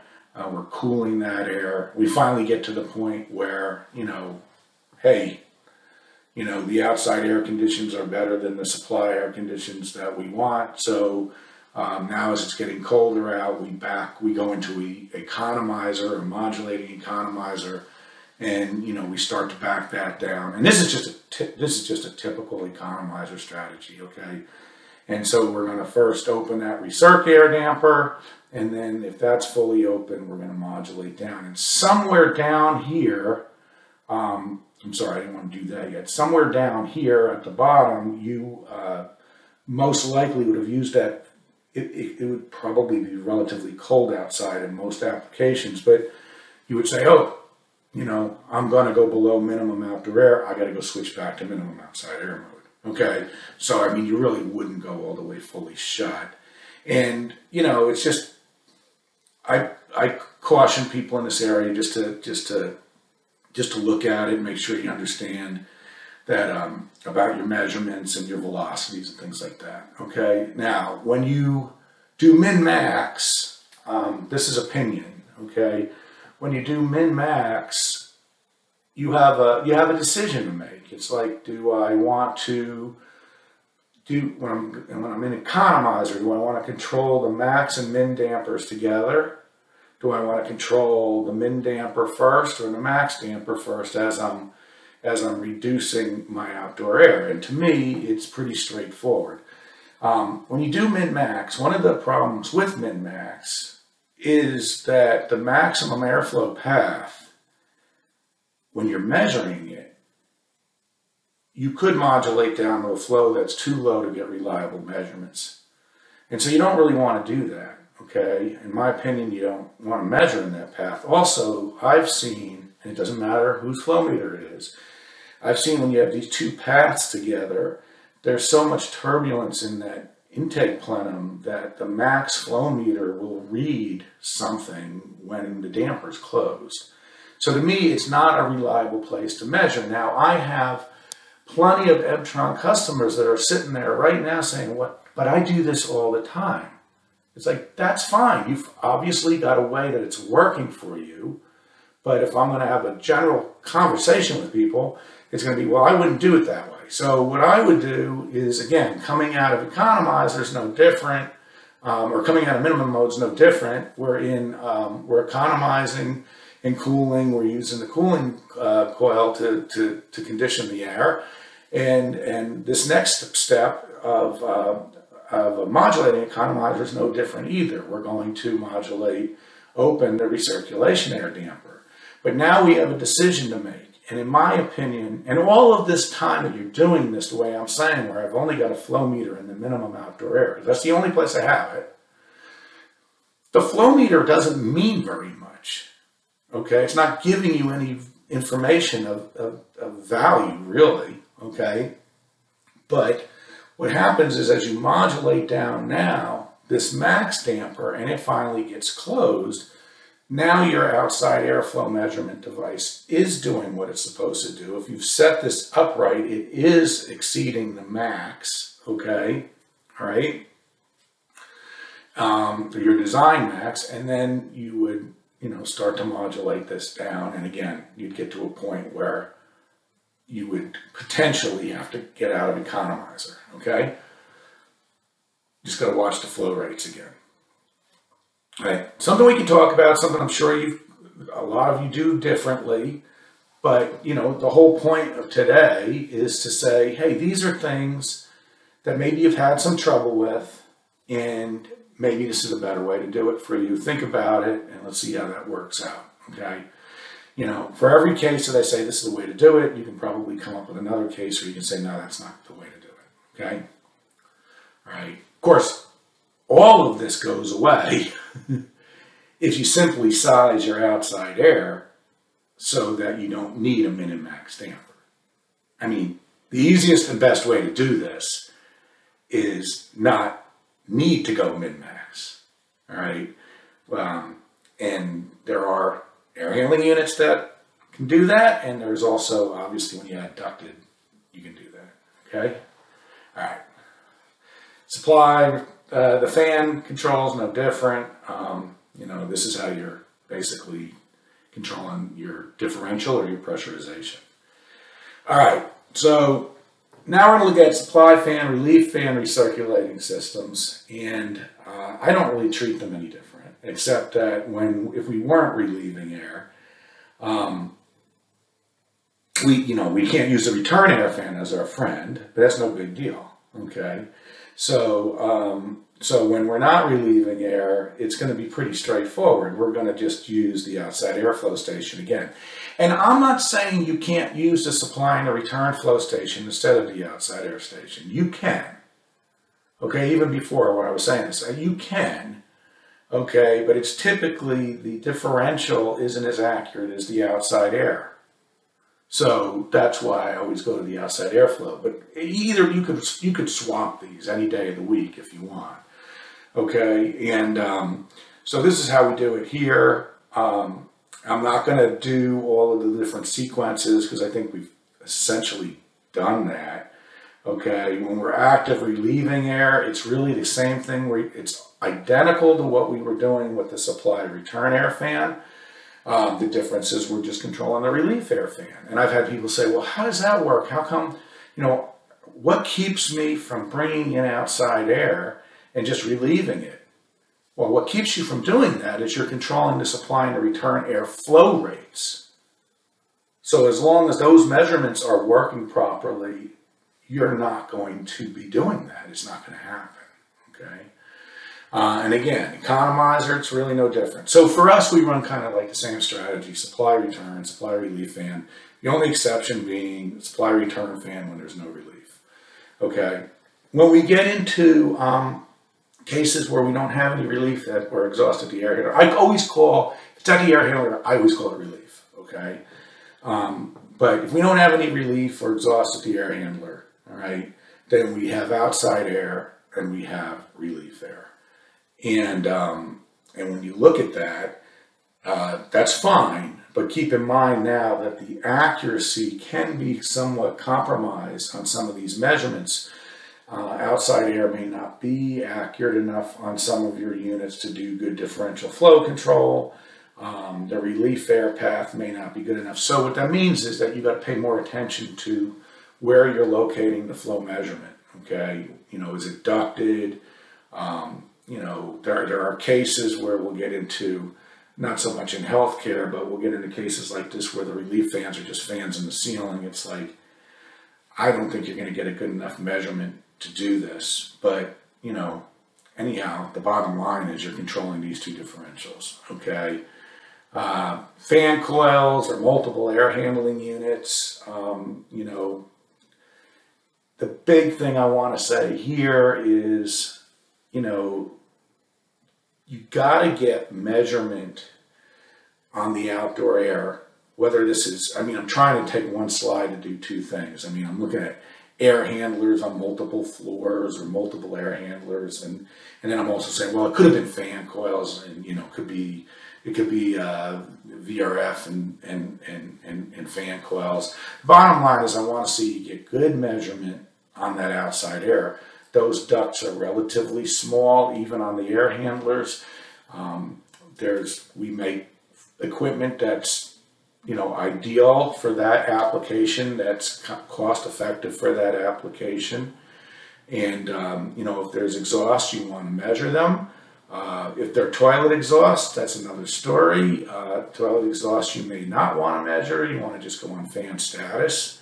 But, the bottom line here is it's just getting if you don't do the differential, let's say this was multi-floor. If you don't do the differential multi-floor, then you have to deal with stack pressure issues, okay? If these are fan coils and, the outside air to these fan coils is changing, maybe based on DCV or something like that, then it's changing the flow into all the other fan coils. So yes, you should measure and control to keep your set point for each one of the fan coils. Okay, multi-floor central station systems. Boy, a lot of times I can't get people to think this way. We have a air handling system serving, 20 floors or something, and we're doing flow control where the air handlers are, and we're ignoring, 10 or 20 floors of stack pressure. I'm not a fan of ignoring that. I mean, the return air duct's a big hole in the building, and if you don't have a way to measure the ins and the outs on each floor, I think you're going to have stack pressure issues. Somehow you're going to have to compensate for that, and so we like to see you measure the total supply on the floor, the total return off the floor. Please don't sum up VAV boxes. Those flow measurement devices aren't accurate enough to use for tracking. Put a separate supply flow station in. We haven't gotten the products yet on the return side. If you're designing this thing from scratch, consider having some way to have some stub duct measurement of the returns. Maybe use our Air IQ package that's a damper, and a flow meter to do that measurement. But if you just leave big chases going up the building on the return side, you're kind of destined to have pressurization problems. I mean, it's just a lot of change in pressure with elevation. I mean, it just really is. Again, if we got supply, it doesn't matter to me if it was a supply return system or a supply relief system, we're going to do it the same way. DOAS, putting DOAS in because I think it's very important to look at DOAS, particularly with energy recovery. I've seen too many systems with energy recovery that bring in plenty of outdoor air but ignore the differential, get into a humid climate, and the next thing you know, the walls are soaking wet. Okay, you got big mold problems. Right, you got to pay attention to both. So, if it's a simple DOAS unit and, you're just looking at treating everything like a single ventilation zone, I think you can do this if it's design outdoor air, not DCV on multi-zone. But if it's multi-zone, you got to really think about it differently, which I'll get to. You want to maintain that flow differential, and you do want to maintain your set point as well, okay? When we get into DOAS designs, and this is more like schools, offices, theaters, things like that, but it's worth talking about because it still could be part of your design, particularly when you're doing DOAS. Okay, not DOAS, completely, when you're doing DCV, demand control ventilation. And demand control ventilation could be that you have a CO2 sensor in the space or you're doing some kind of occupancy counting, but it could be simple occupied, unoccupied type of DCV, like you just cut some ventilation zones off.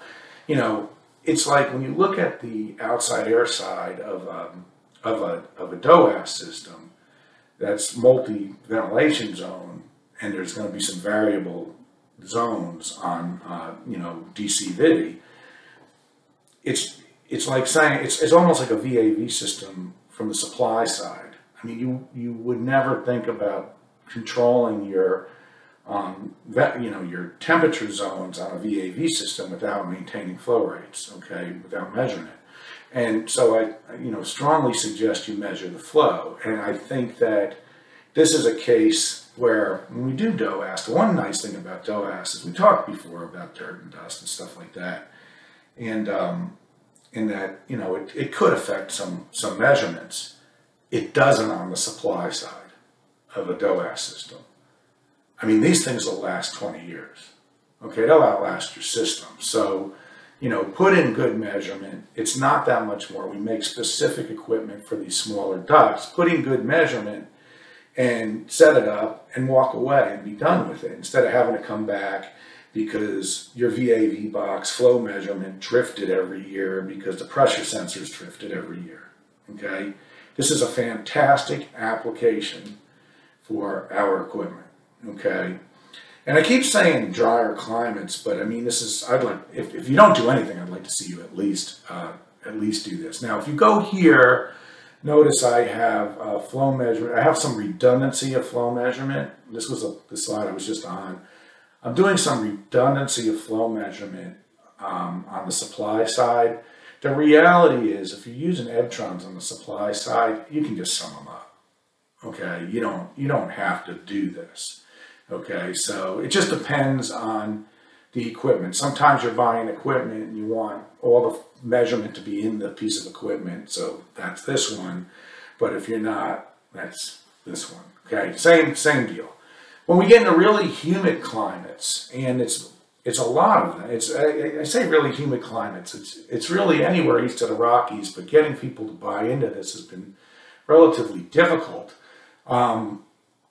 You really should treat ventilation zones on a DOAS system not much different than you even think about how you're doing your operating rooms and stuff. Meaning that you want to control the ins and the outs because you don't want those individual ventilation zones to go negative in a humid climate. It's a problem. So this is what I'd like to see people do, but they don't do enough of it. Okay.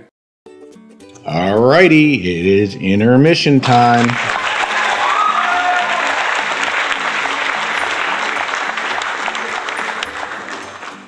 I don't normally do this, but I actually have worked it out so I can. So we have 10 minutes. I have a little clock for you there.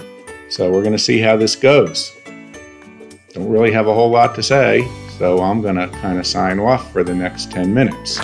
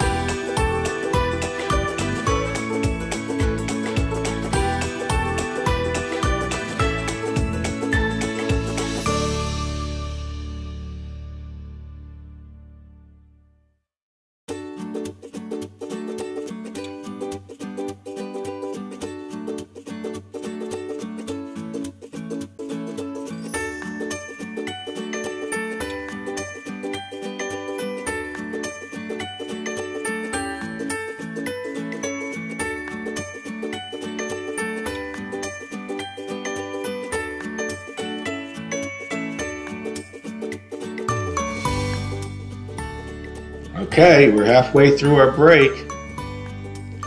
5 minutes left, so probably time to think about starting to finish up whatever it is that you were doing.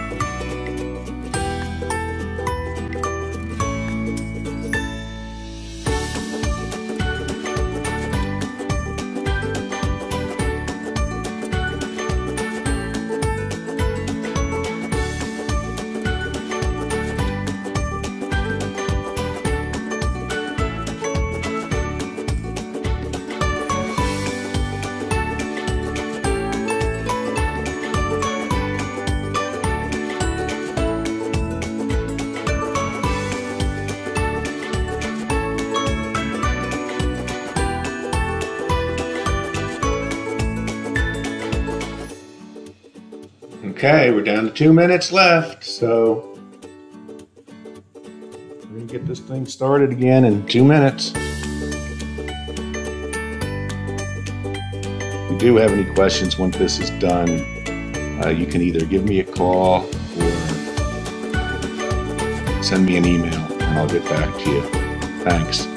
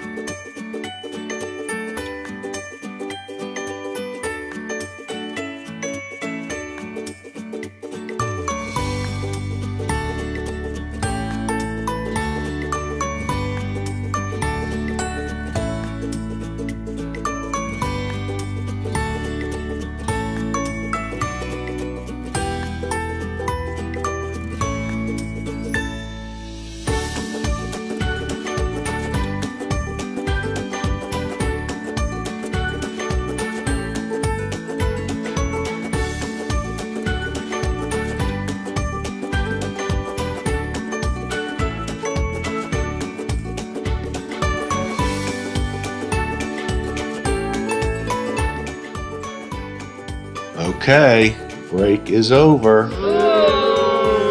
It's time to settle back down and so we can get this thing started again.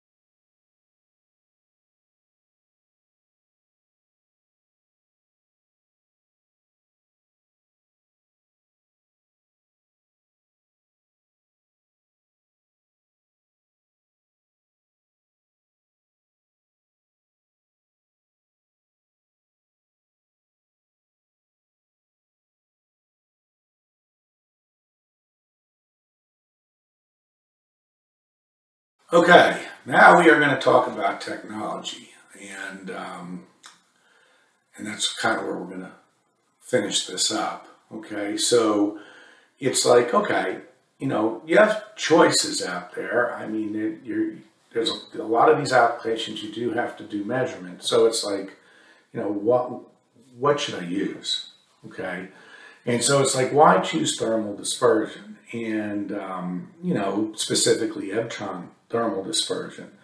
All right. Well, one reason to use EBTRON thermal dispersion is we've been doing it for 40 years, but really the technology itself is ideal for HVAC because as the airflow it goes down, as the airflow rate goes down, the sensitivity increases, and that's really good because most if not all of our HVAC applications are relatively low velocities. There's a few that are really high. Fan inlet measurement is right on the border. What I would say is we're starting to get high, but we definitely can measure there. But when you get down to things like supply and return airflow rates in ducts or outside air intakes, those flow rates are pretty low. So having a device where it has its most sensitive at the low flows is really great.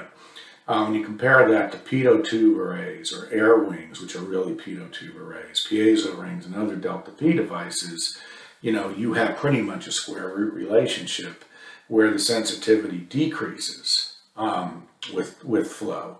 So that makes those devices not really good choices typically when you have lower flows or a lot of turn down. Okay, so when you look at these devices, what am I talking about? What is DP devices? Well, pitot tubes, pitot arrays, air wings, they're basically devices that will average the velocity pressure, okay, and then that velocity pressure goes to a single pressure transducer that will then convert that velocity pressure to flow.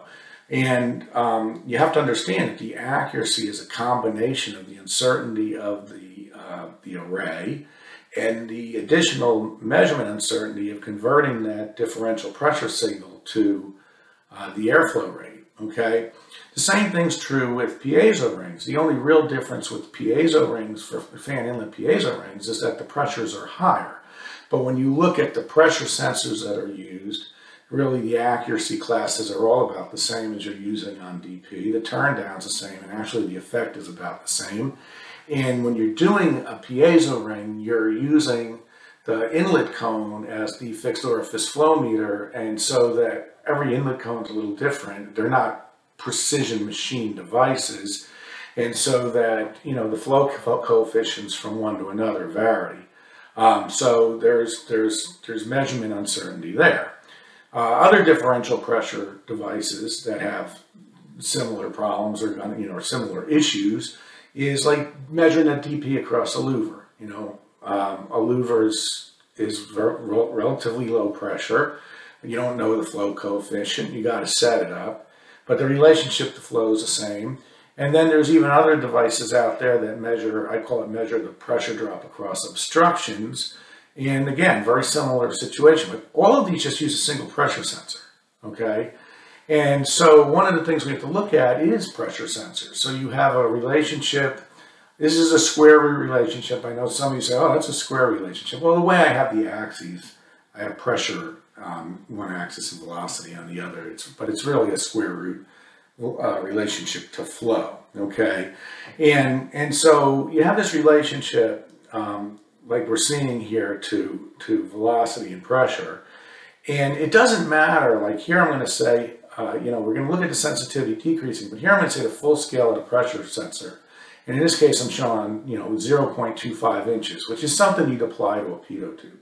But it could have been 25 inches, something that you apply to a piezo ring. It doesn't really matter, okay? I've often thought about just taking the numbers off of the screen, but I'm going to leave it this way, for now. And basically what happens is if you look at the uncertainty of measurement, okay, that full scale will give you some full scale velocity. Now there's some uncertainty of measurement on it, okay, and that projects some uncertainty in flow. All right, and normally speaking, at the top end, there's not really a significant problem here, okay? But most of the pressure transducers we use today their accuracy is as a % of full scale.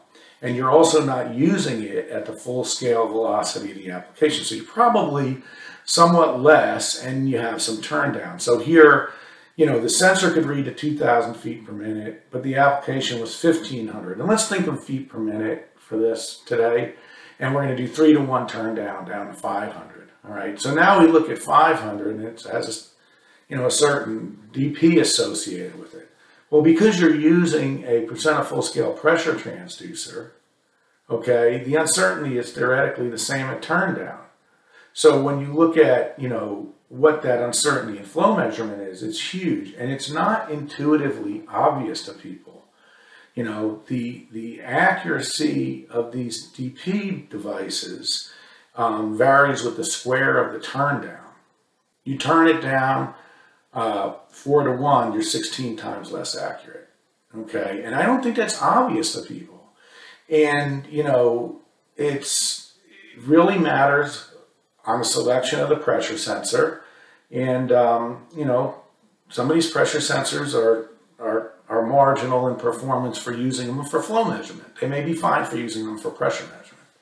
And so what you want to do, and this is just me putting it together for you, is just looking at different % of full scale accuracies, and I'm putting 0.1% to 5%, and looking at the airflow error as a % of reading based on the turn down of the full scale of the device. So 100 is the full scale of the device, and you might be running at 50% of the full scale of the device. Well, all of a sudden you see, well, the uncertainty from the pressure sensor alone is large. And you might say, well, my pressure sensor says it's 0.8% or 0.5%. It's like, yeah, that's out of the box at room temperature. Did you look at the temperature coefficient spec? Did you look at the annual drift expectations of it? And a lot of times 0.5% pressure transducer will end up closer to 2%.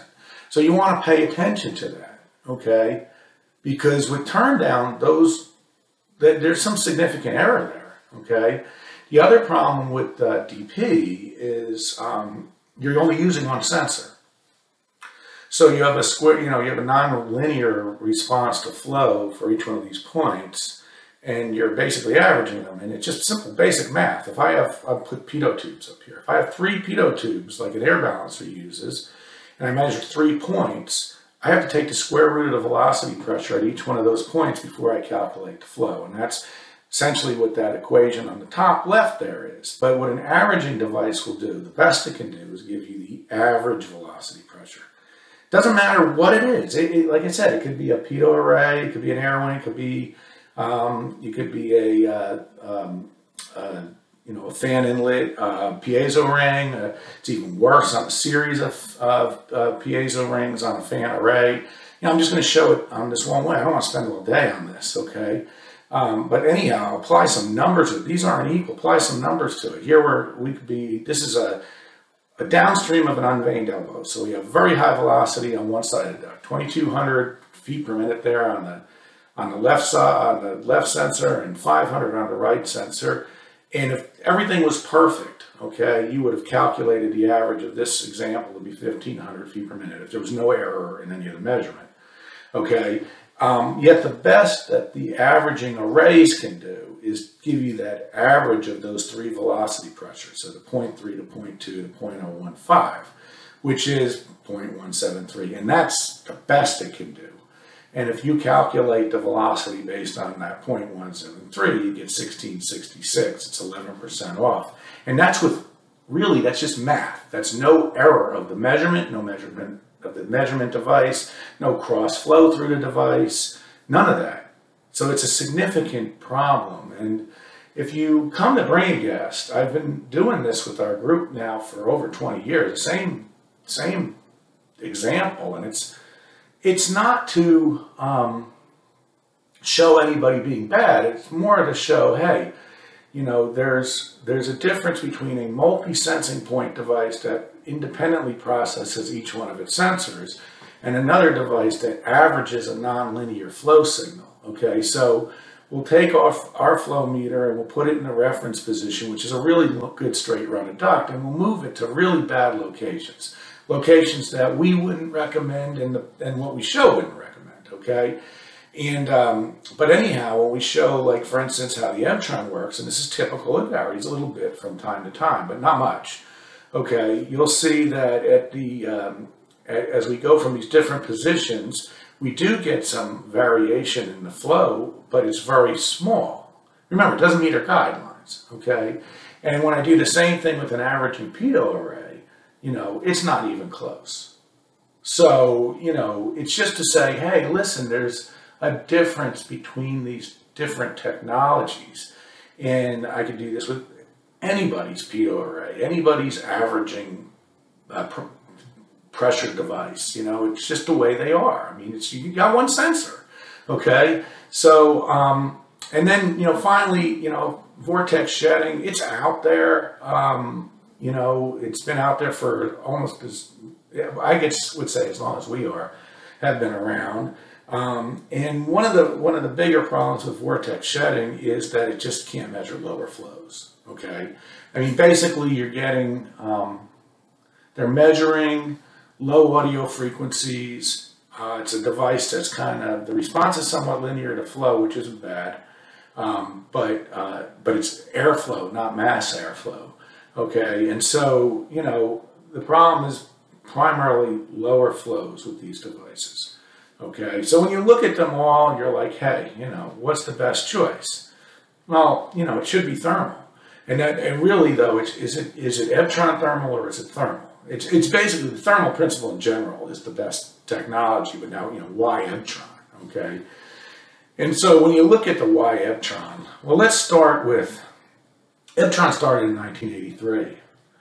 I started in 1984. For those of you that are out there, this is not what I expected to make a career out of by any stretch of the imagination. This was just something that I was doing over a spring break job I had. And, but anyhow, I got there in 1984, so I've been there, you know, going on 41 years. And Mike Urbaniak and I, who still work together, he started there in 1984 on the design side of this stuff. And so we've been around for a long time, and we kind of crack up some of the new employees. My VP of operations, for instance, he's only been there 30 years, so we call him the newbie. So, you know, we have people that have been there for a long, long time, okay? And you'll realize that if you've worked with them for a long time. We pioneered the direct outdoor airflow measurement for monitoring control in 1989. We saw that coming because of the changes that were coming in ASHRAE Standard 62 in 1989, positioned us well to develop a device to measure those flows, wide temperature ranges, and come up with the control strategies that we needed to make them work, okay? And our technological advantage the whole time has been this thermal dispersion airflow measurement using beam glass thermistors, okay? So what we've done since 1983. We have a very good manufacturing facility. I'm going to show you a couple slides quickly from it. And to me, you know, we're a measurable difference. I mean, I still do this 40 plus years later because I feel pretty good about it. Okay, and I think everybody that works with us feels pretty good about it, and our customers that use us feel pretty good about it. Things that we do have made quite a significant investment in manufacturing. And so we do have a surface mount line that we use that does all our circuit board assembly, which is very important. It was critical during COVID because we could make on-the-fly changes as components became not available and do smaller board runs. We have something called a selective solder machine. Really, there's not a whole lot of people interaction in the actual assembly of the transmitters and the circuit boards. And that's great, okay, because that means repeatable, you can really control your, your quality, okay. Same thing's true in pro manufacturing.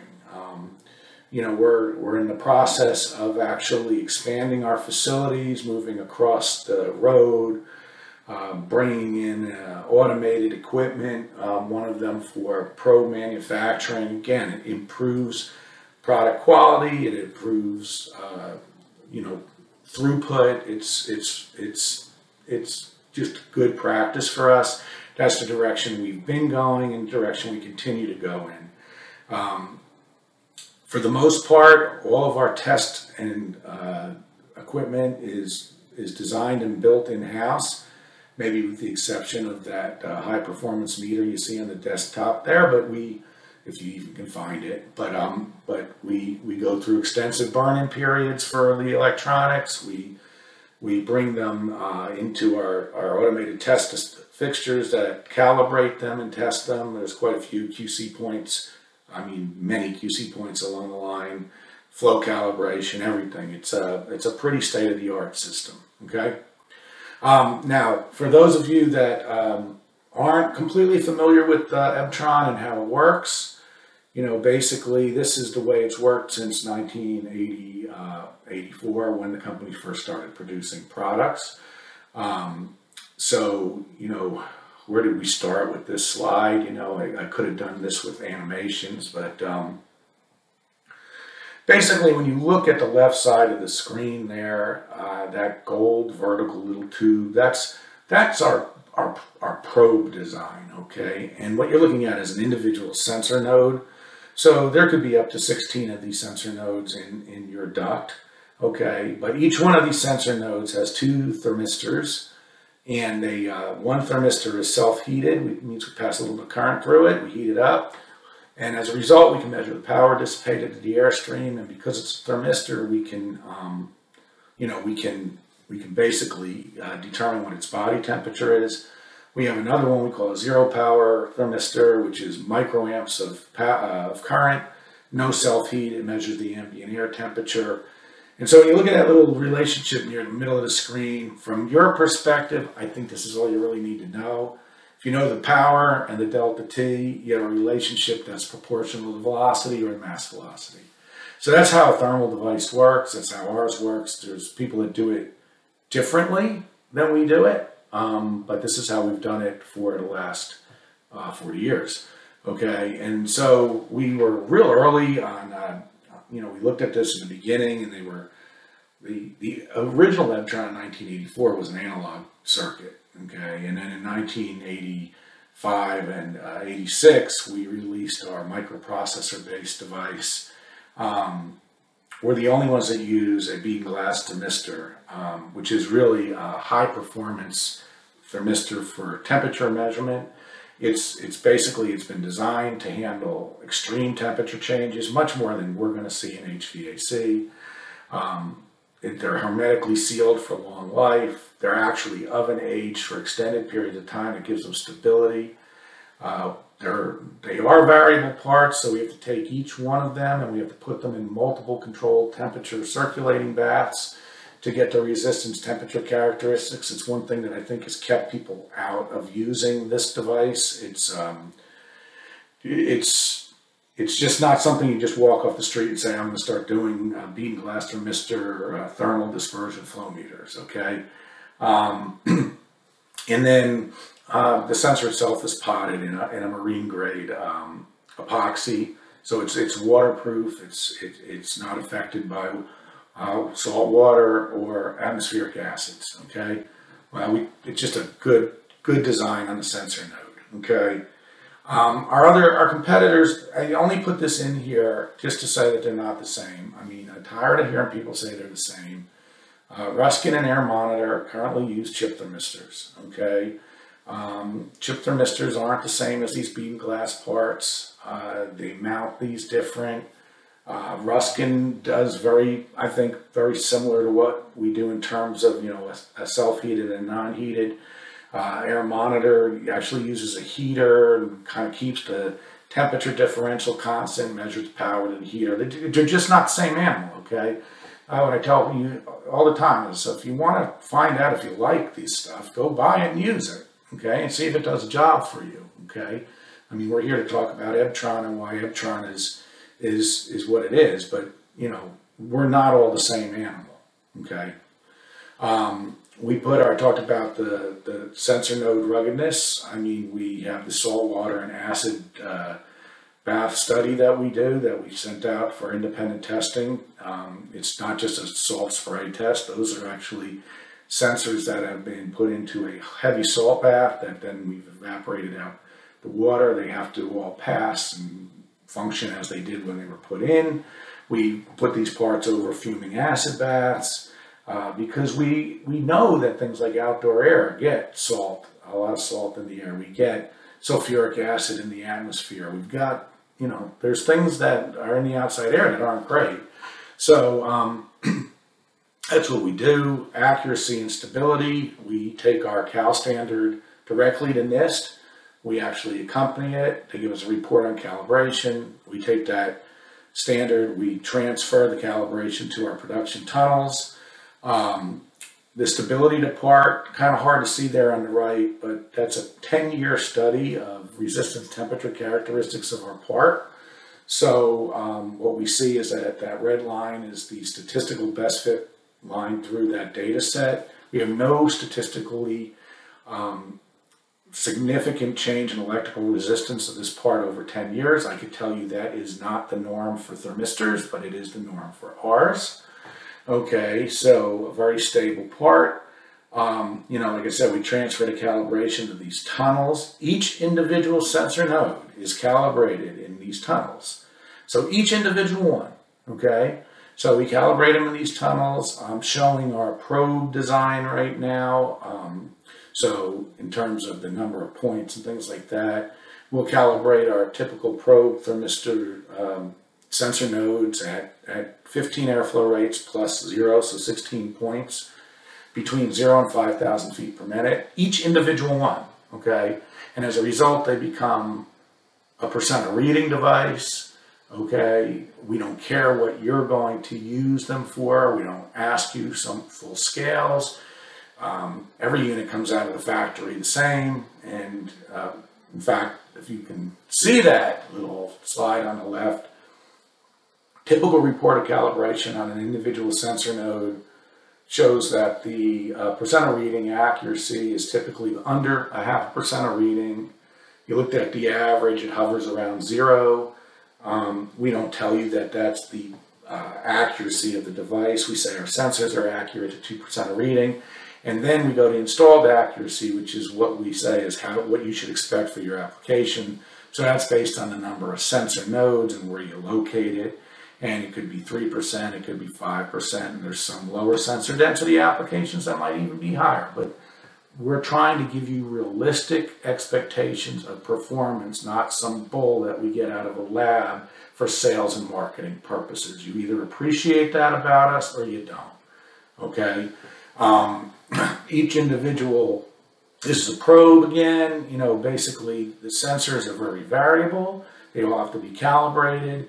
And if you ever look at one of these tubes, you'll see that there's barcodes on each sensor node. It's because in the manufacturing process, we have to retrieve all that calibration data and we have to store it in a serial memory chip at the connector of each one of these probes, so that when you plug it into the transmitter, all of that calibration data is transferred to the transmitter. It doesn't matter what model unit that we're doing. Okay, and then all we're doing is, converting all these signals to binary. So we're doing High performance A to D converter, converting, all these voltages to binary, push and shove in numbers, calculate the temperature, calculate the airflow, average it, output it. Very sound. I want you to think about this. If you buy an EBTRON that has 4 probes, 4 sensing nodes per probe, okay? So 16 sensing nodes. You've essentially purchased a device that is 16 independent airflow meters and 16 independent temperature meters. I think that's a pretty good deal, okay? They're all independent, all right? Think about that.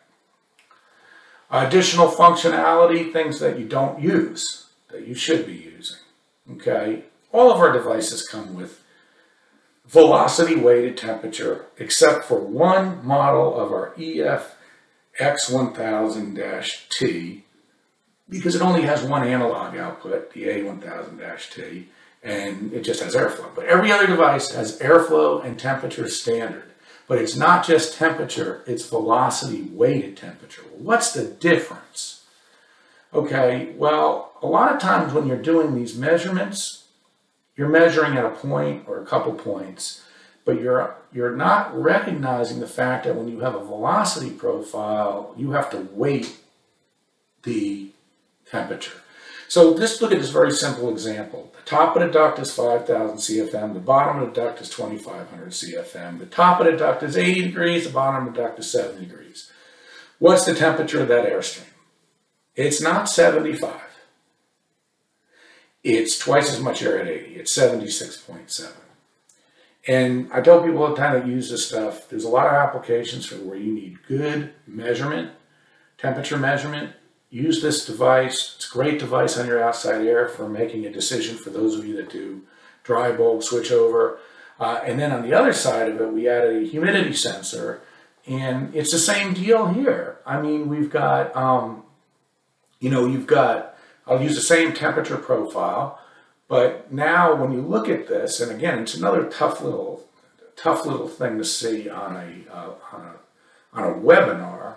But basically the top of that duct is 41% RH, and the bottom of the duct is 58% RH. I mean, I'm rounding, but the big deal is the BTUs per pound. If you were using this for wet bulb switchover, the top of the duct's 29.1 BTUs per pound. You're not economizing. The bottom of the duct is 26.6 BTUs per pound. You are. So where did you locate your enthalpy sensor? And the bottom line is, even if you use the average temperature, it's not right. You have to use velocity weighted temperature. Okay, so velocity weighted temperature, you find that the actual enthalpy of that airstream is 28.3 BTUs per pound. And that's it for economizer switchover. I see people that are measuring in the wrong place. What you want to know is, what is the enthalpy of the air entering the mixed air plenum? Not on the roof. What is the air mixing with the return air? And it's what's coming through your outside air intake. And so this is something I think people should look into more, use more when they're doing, when they're putting our flow meters in outside air. Of course, there's plenty of other applications where you want to know these different things. I mean, we provide you with a velocity weighted temperature standard, velocity weighted humidity. Once we add this humidity sensor, you can get velocity weighted humidity, velocity weighted enthalpy, or dew point. Now that's only on our Gold Series product right now, but that's most of what our business is anyhow. Okay. When it comes to connectivity, we've got you covered. Okay. We've got linear analog output signals. We have RS-45 that's field selectable between BACnet and Modbus. We have Ethernet that's also field selectable between BACnet and Modbus. We have a couple variants of their Ethernet cards coming out shortly. I'll explain why in a few minutes. And then we have the, LawnWorks. It's not as much of a demand as it used to be, but it's there. We have a data logger card. We have a lot of different things that we can talk about. Products. Really, our reps are well versed with products. We have our Gold Series. That's what we sell most of. High sensor density, most functionality. It's what I would apply on most of my larger duct systems What's larger? I don't know, anything over 2 foot by 2 foot, maybe. You know, low sensor density stuff. Pretty much very similar to the Gold Series on under 2 foot by 2 foot in performance. But as the duct size gets larger, it has less sensors. So because it has less sensors, the installed accuracy uncertainty increases. It doesn't mean it's not going to be as good as a Gold Series, but the probability it is not there because of velocity profiles, okay? But they're same technology, same flow measurement technology. The Gold Series has more functionality. Excuse me. It's hard to talk for a long time. On the special tool side on the Gold Series, okay, every one of our products comes with this, every one of our Gold Series products comes with the low energy Bluetooth radio unless you request it without it. And if you request it without it, you can't add it in the field. And the reason that you would want to do that is we do a lot of data center work and government work that doesn't allow radios. But for most of the applications, it's only a read device. It's a read-only device. You can't change anything with it. So you'll get basically the first screen. You walk into a room actually, and you get this app going, and the first thing that you see is what flow meters are in the room. We allow you to give us up to a 16-character name when you order it. I suggest you do that because it makes more sense to walk into a room and see something like this that says AHU5 return air rather than the serial number of the unit. You can change it in the field, but you know, to me it makes more sense to just name it in the first place. It'll tell you the model, it'll tell you the area, it'll tell you what the EBLink integration is, which means we integrate the information in the transmitter so that if you, like this case here, it says integration 100. EBTRON samples every 300 milliseconds, calculates flow every 300 milliseconds on a 1 to 16 sensor unit, okay? So, you know, 100, integration buffer of 100 means it takes 30 seconds for it to do an integration of 100. You don't want to sit there for 30 seconds. So we have an integration buffer in the transmitter that's always keeping the last, in this case, for the integration buffer is 100, the last 100 data points. So that when you shoot this thing at the transmitter and get back the results, it's instantaneous, you're not waiting. Okay, so, you know, what do you get? You get everything that you can see on the display. You get the flow, you get the temperature, if you have the humidity sensor in, you get that, you get, you know, whatever you have it set up to display is what you're going to get. There's some airflow alarms built into the unit. If you use them, it would show you if they were active. Trouble codes, meaning is there anything. The transmitter is pretty smart. It's always looking for problems. If it sees one, it'll give a trouble code back, and you'll know that something was wrong, okay? If somebody went in and adjusted the EBTRON, this bottom will show up. It says flow adjust on. You can turn it off to see what the EBTRON read out of the factory. It does not affect anything in terms of what it's reading at the device, okay? You know, what the output of the device is. It's just you on the phone. Another screen you could go to is this Traverse data screen. This was developed for balancers, but it's really a good troubleshooting thing for anybody. You can get the individual airflow rates and temperatures of each sensor node across the network if you were using, you know, RS-45 or Ethernet, but also you can get it with this device. Okay, so it'll show you the individual sensor node flow rates and the individual sensor node temperatures, as well as what else is displayed on the screen. You can save this data, you can email this data to yourself. And finally, there's a diagnostic screen that'll show you what all the parameters are set to, as well as, you know, any active trouble codes, any historical trouble codes. And what you do there is if you have a problem, first of all, I think it's a good thing for you to go out and just shoot this and save it if you made any changes, you know, to the device. But the other good thing about it is, you know, you have some questions, something isn't working right, you don't want to get on the phone with customer service and go back and forth. You simply click the Send to EBTRON Service button. It'll go to the service department so that when you call the service department, it's all there for them to look at. The other beauty of this thing is we do not charge for this application. We do not charge a maintenance fee for this application. It is not a recurring source of income for us. Okay? We update it, we manage it, and we keep it current, and you don't pay for it. Okay? It's just something in the way that we operate and how we do business. Application-specific measurement, so when you get into smaller RTUs, maybe the EBTRON Gold or Hybrid isn't the right solution, so we have a product for that small.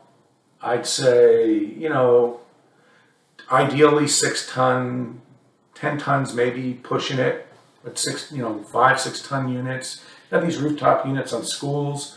You know, you should really measure the outside air on them. You have some desiccant wheel energy recovery units that I think this is perfect for. You know, you can get the airflow of each side of the wheel with a single device.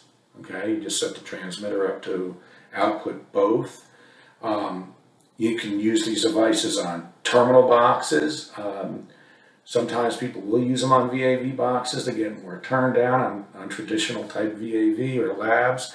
We'll also use them for tracking on smaller duct systems. They're perfect for most of your DOAS applications. You know, it's basically a stripped down version of the EBTRON, okay? And so it's something you should look at and make sure you understand that we have, okay? Fan inlet measurement. We have devices that are designed for single and dual inlet fans as well as fan arrays, okay? So that might be something that you want to measure. All right, don't let anybody tell you that these devices affect fan performance, because they do not. Okay, this is a plenum fan. This is a Greenheck plenum fan, QXP24 model. And it's if you look at each one of these screens, what you see is you'll see the fan with no obstruction, top left. You'll see what the drive output is, and the current draw is what I'm particularly interested in. On the top right, so it's 13 amps there.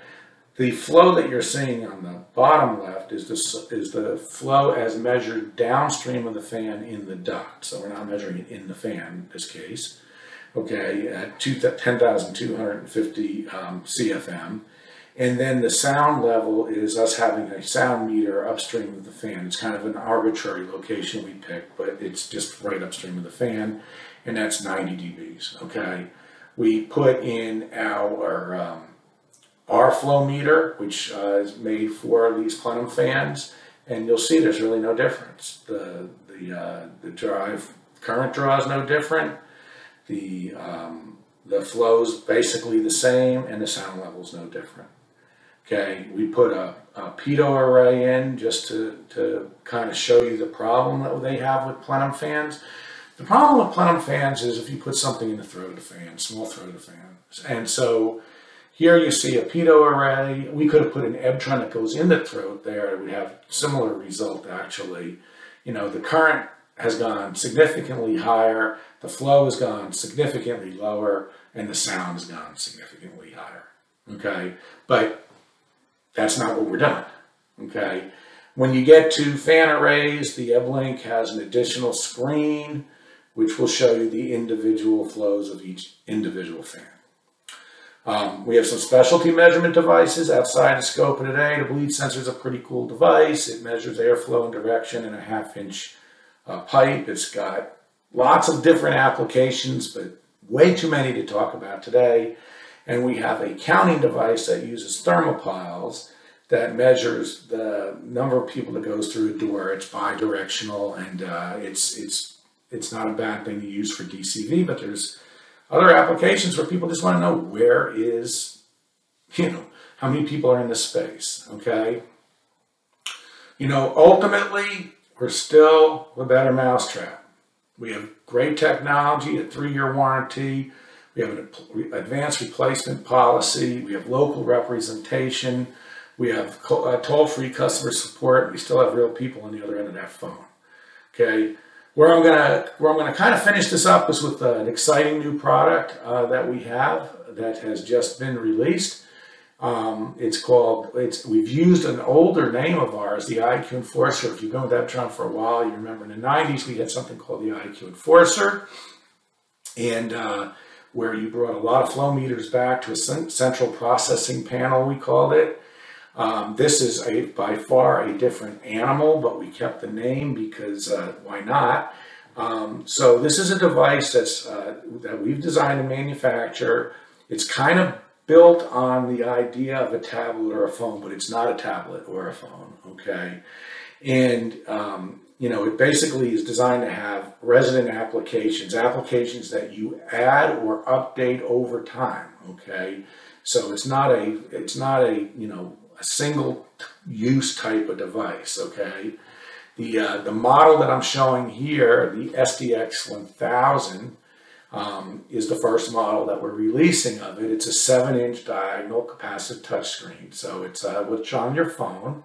And this model is 900 megahertz micro and with 512 megabytes of RAM and 8 gigabytes flash. It's a pretty powerful device. This version of it is an Ethernet version, but we call it, it is true Ethernet, but we call it, Ethernet, EBTRON Ethernet, because we don't want to go out, particularly initially with this device, on your Ethernet network. We want you to run an independent network between our devices. We just don't want to get into that, but it's not that we can't, it's just that we don't want to, okay? So it's compatible with any EBTRON Ethernet devices, which right now is our GTM devices on the Gold Series, okay? But anything else that we do, EBTRON, or even our sister company, Greentrol, that's Ethernet, or anything else we decide to approve, okay? And I said you're not using this Ethernet to connect to your BAS. No, in the Gold Series and that GTM product, for instance, you're using the analog output signals to connect to it. Now I'm going to talk about various release phases that are coming that give you more connectivity flexibility, okay? But we call it bus Ethernet. But it really is Ethernet, okay? So it comes with a lot of really slick displays, slick applications. Wait a little while. Slick applications here.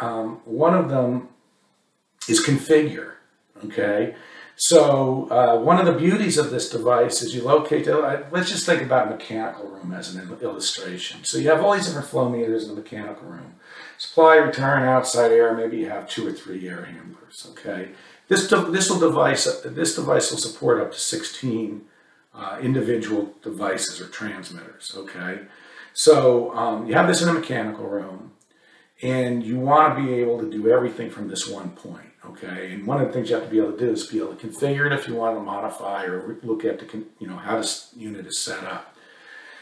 The nice part about this, and I'll say this again, I think in a slide or two, but the nice part about this is we see people a lot who will take the transmitters and they'll locate them at eye level near the control panel so they can see them, and they add extension cables to the device and to the EBTRON, which is relatively, it's costly, okay? I mean, these cables are, 24 conductor, 25 conductor cables with gold plated pins.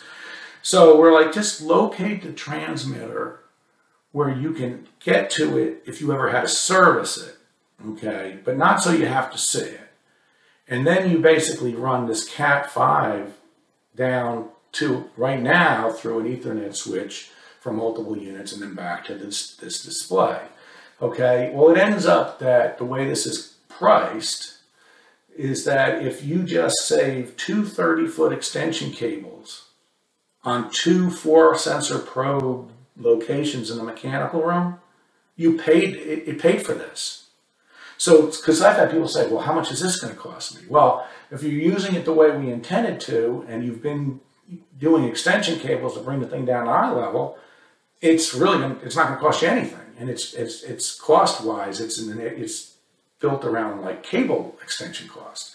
So one of the applications is configure, because you got to be able to configure the device, so you can configure it, okay? Another one is just a summary. It just shows you everything that's connected, and a device may have, like the Gold Series transmitters, for instance, with the humidity sensor, has 5 outputs, up to 5 things that it's measuring, right? It's got, airflow, temperature, humidity, enthalpy and dew point. So it's going to show all that for that device, and all the devices connected. I like the summary screen quite a bit. And you can't see it here, but it's a scroll up and down type of thing, so you can see everything. Display is probably how you will set it up to run most of the time. You'll make this run in the foreground all the time, and it'll just scroll through all the units connected. You can click on it to stop it on a single unit, or you can jump to a single unit that you want to look at, okay? And like I said, it'll show everything about that device that's connected. And then it has the EBLink reader built into it. And I think we're going to be enhancing that, because it's one thing writing for a phone, it's another thing writing for this, okay? So that to me makes it a really great device, okay? It's kind of like a little summary thing here. It's like, hey, what do you get? You get the display, you get a power supply. It comes with free applications. Right now there's 4, but there's others we're working on that you'll just be able to upload. You're like, how do I do that? Do I need an internet connection? It's like, no. The way we did it is there's a USB connection. You do it with like a USB thumb drive. That's how you update this device. You go to EBTRON.com, and you go to where we have these updates or new applications. You download them, and then you install them, okay? What's not included? Well, there could be fee-based applications someday, but there isn't right now, okay? And we don't provide the Cat 5e or higher cable, and we do not typically provide the Ethernet switch. We do have the ability for you to purchase an industrial Ethernet switch from us, but we don't make it, so we can also give you the specs on that if you prefer. Okay, some people want a package, some people just want to go out and get it. Commercial switches work fine. Just remember, commercial residential switches are just that, residential switches. The cost advantage, I kind of said already, 30-foot extension cables on 2 4-probe measurement locations equals the cost of the display. And it's got lots of advantages, okay? The phases that you probably can't read is the phase now is our GTM devices, which is basically our Gold Series with analog outputs, isolating analog outputs that you've added an Ethernet option card to.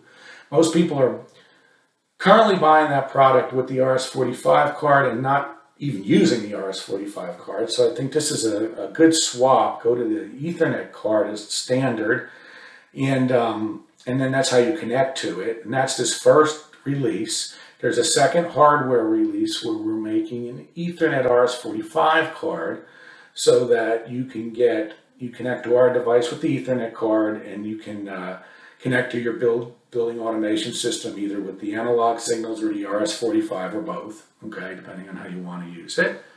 Then there's a third phase that we're finishing development on, which is an Ethernet card, which is really, what we're really saying is it's an Ethernet switch, but it's an industrial grade Ethernet switch, because that's all we do is industrial grade temperature ranges on our stuff.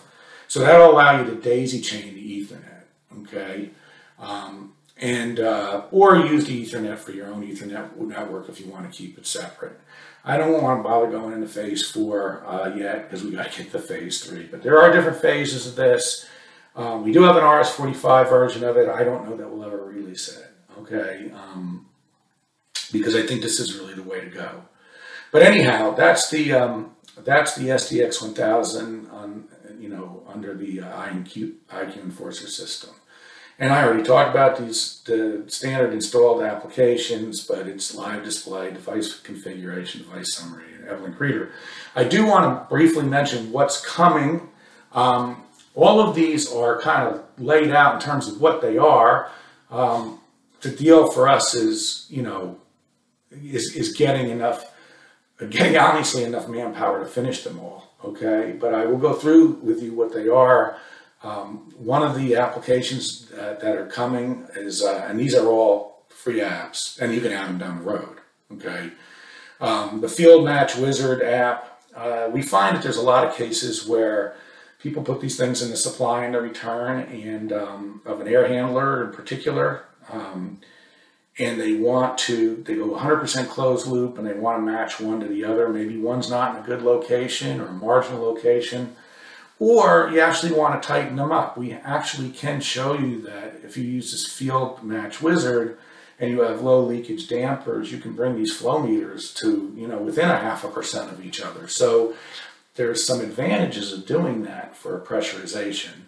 Fan array monitor is another one that I want to see happen soon. So if you look at our display app, it shows you the actual, average output, the CFM output of the devices. But there are people out there that have requested, hey, I want an app that I can click on and look at my fan array and see the flow from each one of my fans.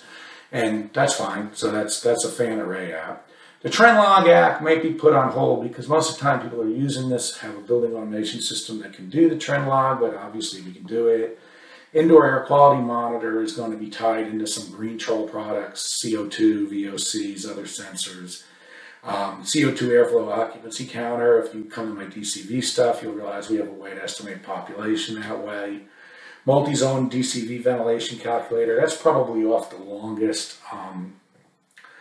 The Tab Delta CFM setup system is pretty interesting too. I'm not going to get into details here, but it has some, other than just say that it uses wireless pressure sensors to help determine what the flow differential needs to be for pressurization. The thing that affects you folks is this operating room, ISO room setup monitoring system. I'll just talk about it a little bit more on the next slide. And then whatever else we can do over time, okay? The healthcare app that I think is going to be very useful for those of you that really want to get to the next level in monitoring and for pressure control is basically we're going to add a pressure sensor to the device, to the system, okay? And the idea here is that you use the pressure sensor to fine-tune the return. You have a supply flow measurement say we're doing an OR. We have the supply flow measurement in the OR, and then we have the return flow measurement. You could go and try to measure those with test and balance, and you're going to be 5 to 10%. Or you can say, hey, I located them in the right location, and it's 3%. But you may need cases where, because the rooms are getting tighter and tighter and tighter, you need better accuracy than that. So one way to do it is to look at the pressure of the space, dial the return flow in so that the pressure of the space is 0, and then realize that that means that the return flow and the supply flow are equal, and then you match the return flow to the supply flow meter. It's an in-field setup, okay? But I think what it'll do is you'll set it then up at the operating conditions for like an operating room and a setback condition for the operating room. And now you're pretty close to being able to do unoccupied setback that works, okay? So that's pretty much my deal. I'm kind of glad we're at the end, as I'm sure you are. See you in a little bit. Hopefully you're all going to move across now and join us for the wine tasting. I'm pretty much ready myself to go with Dan and go through these wines that we have. You don't even have to drink them now. Some of you probably drank them already. But I think it's still valuable to go over and listen to Dan. It's not every day you get to listen to a winemaker. And, again, we're going to change from this platform, go to webinar to go to meeting. Okay, and you have another link for that. And it's going to help me figure out how many of you are actually engaged in this to see what we're going to do going forward. But at any rate, thank you very much. Look forward to seeing you not in a virtual world. And that Ask Dave at engineeredsalescorp.com will get to me, but it'll also get through other people's eyes, like Josh, that will make sure that I answer. So, take care.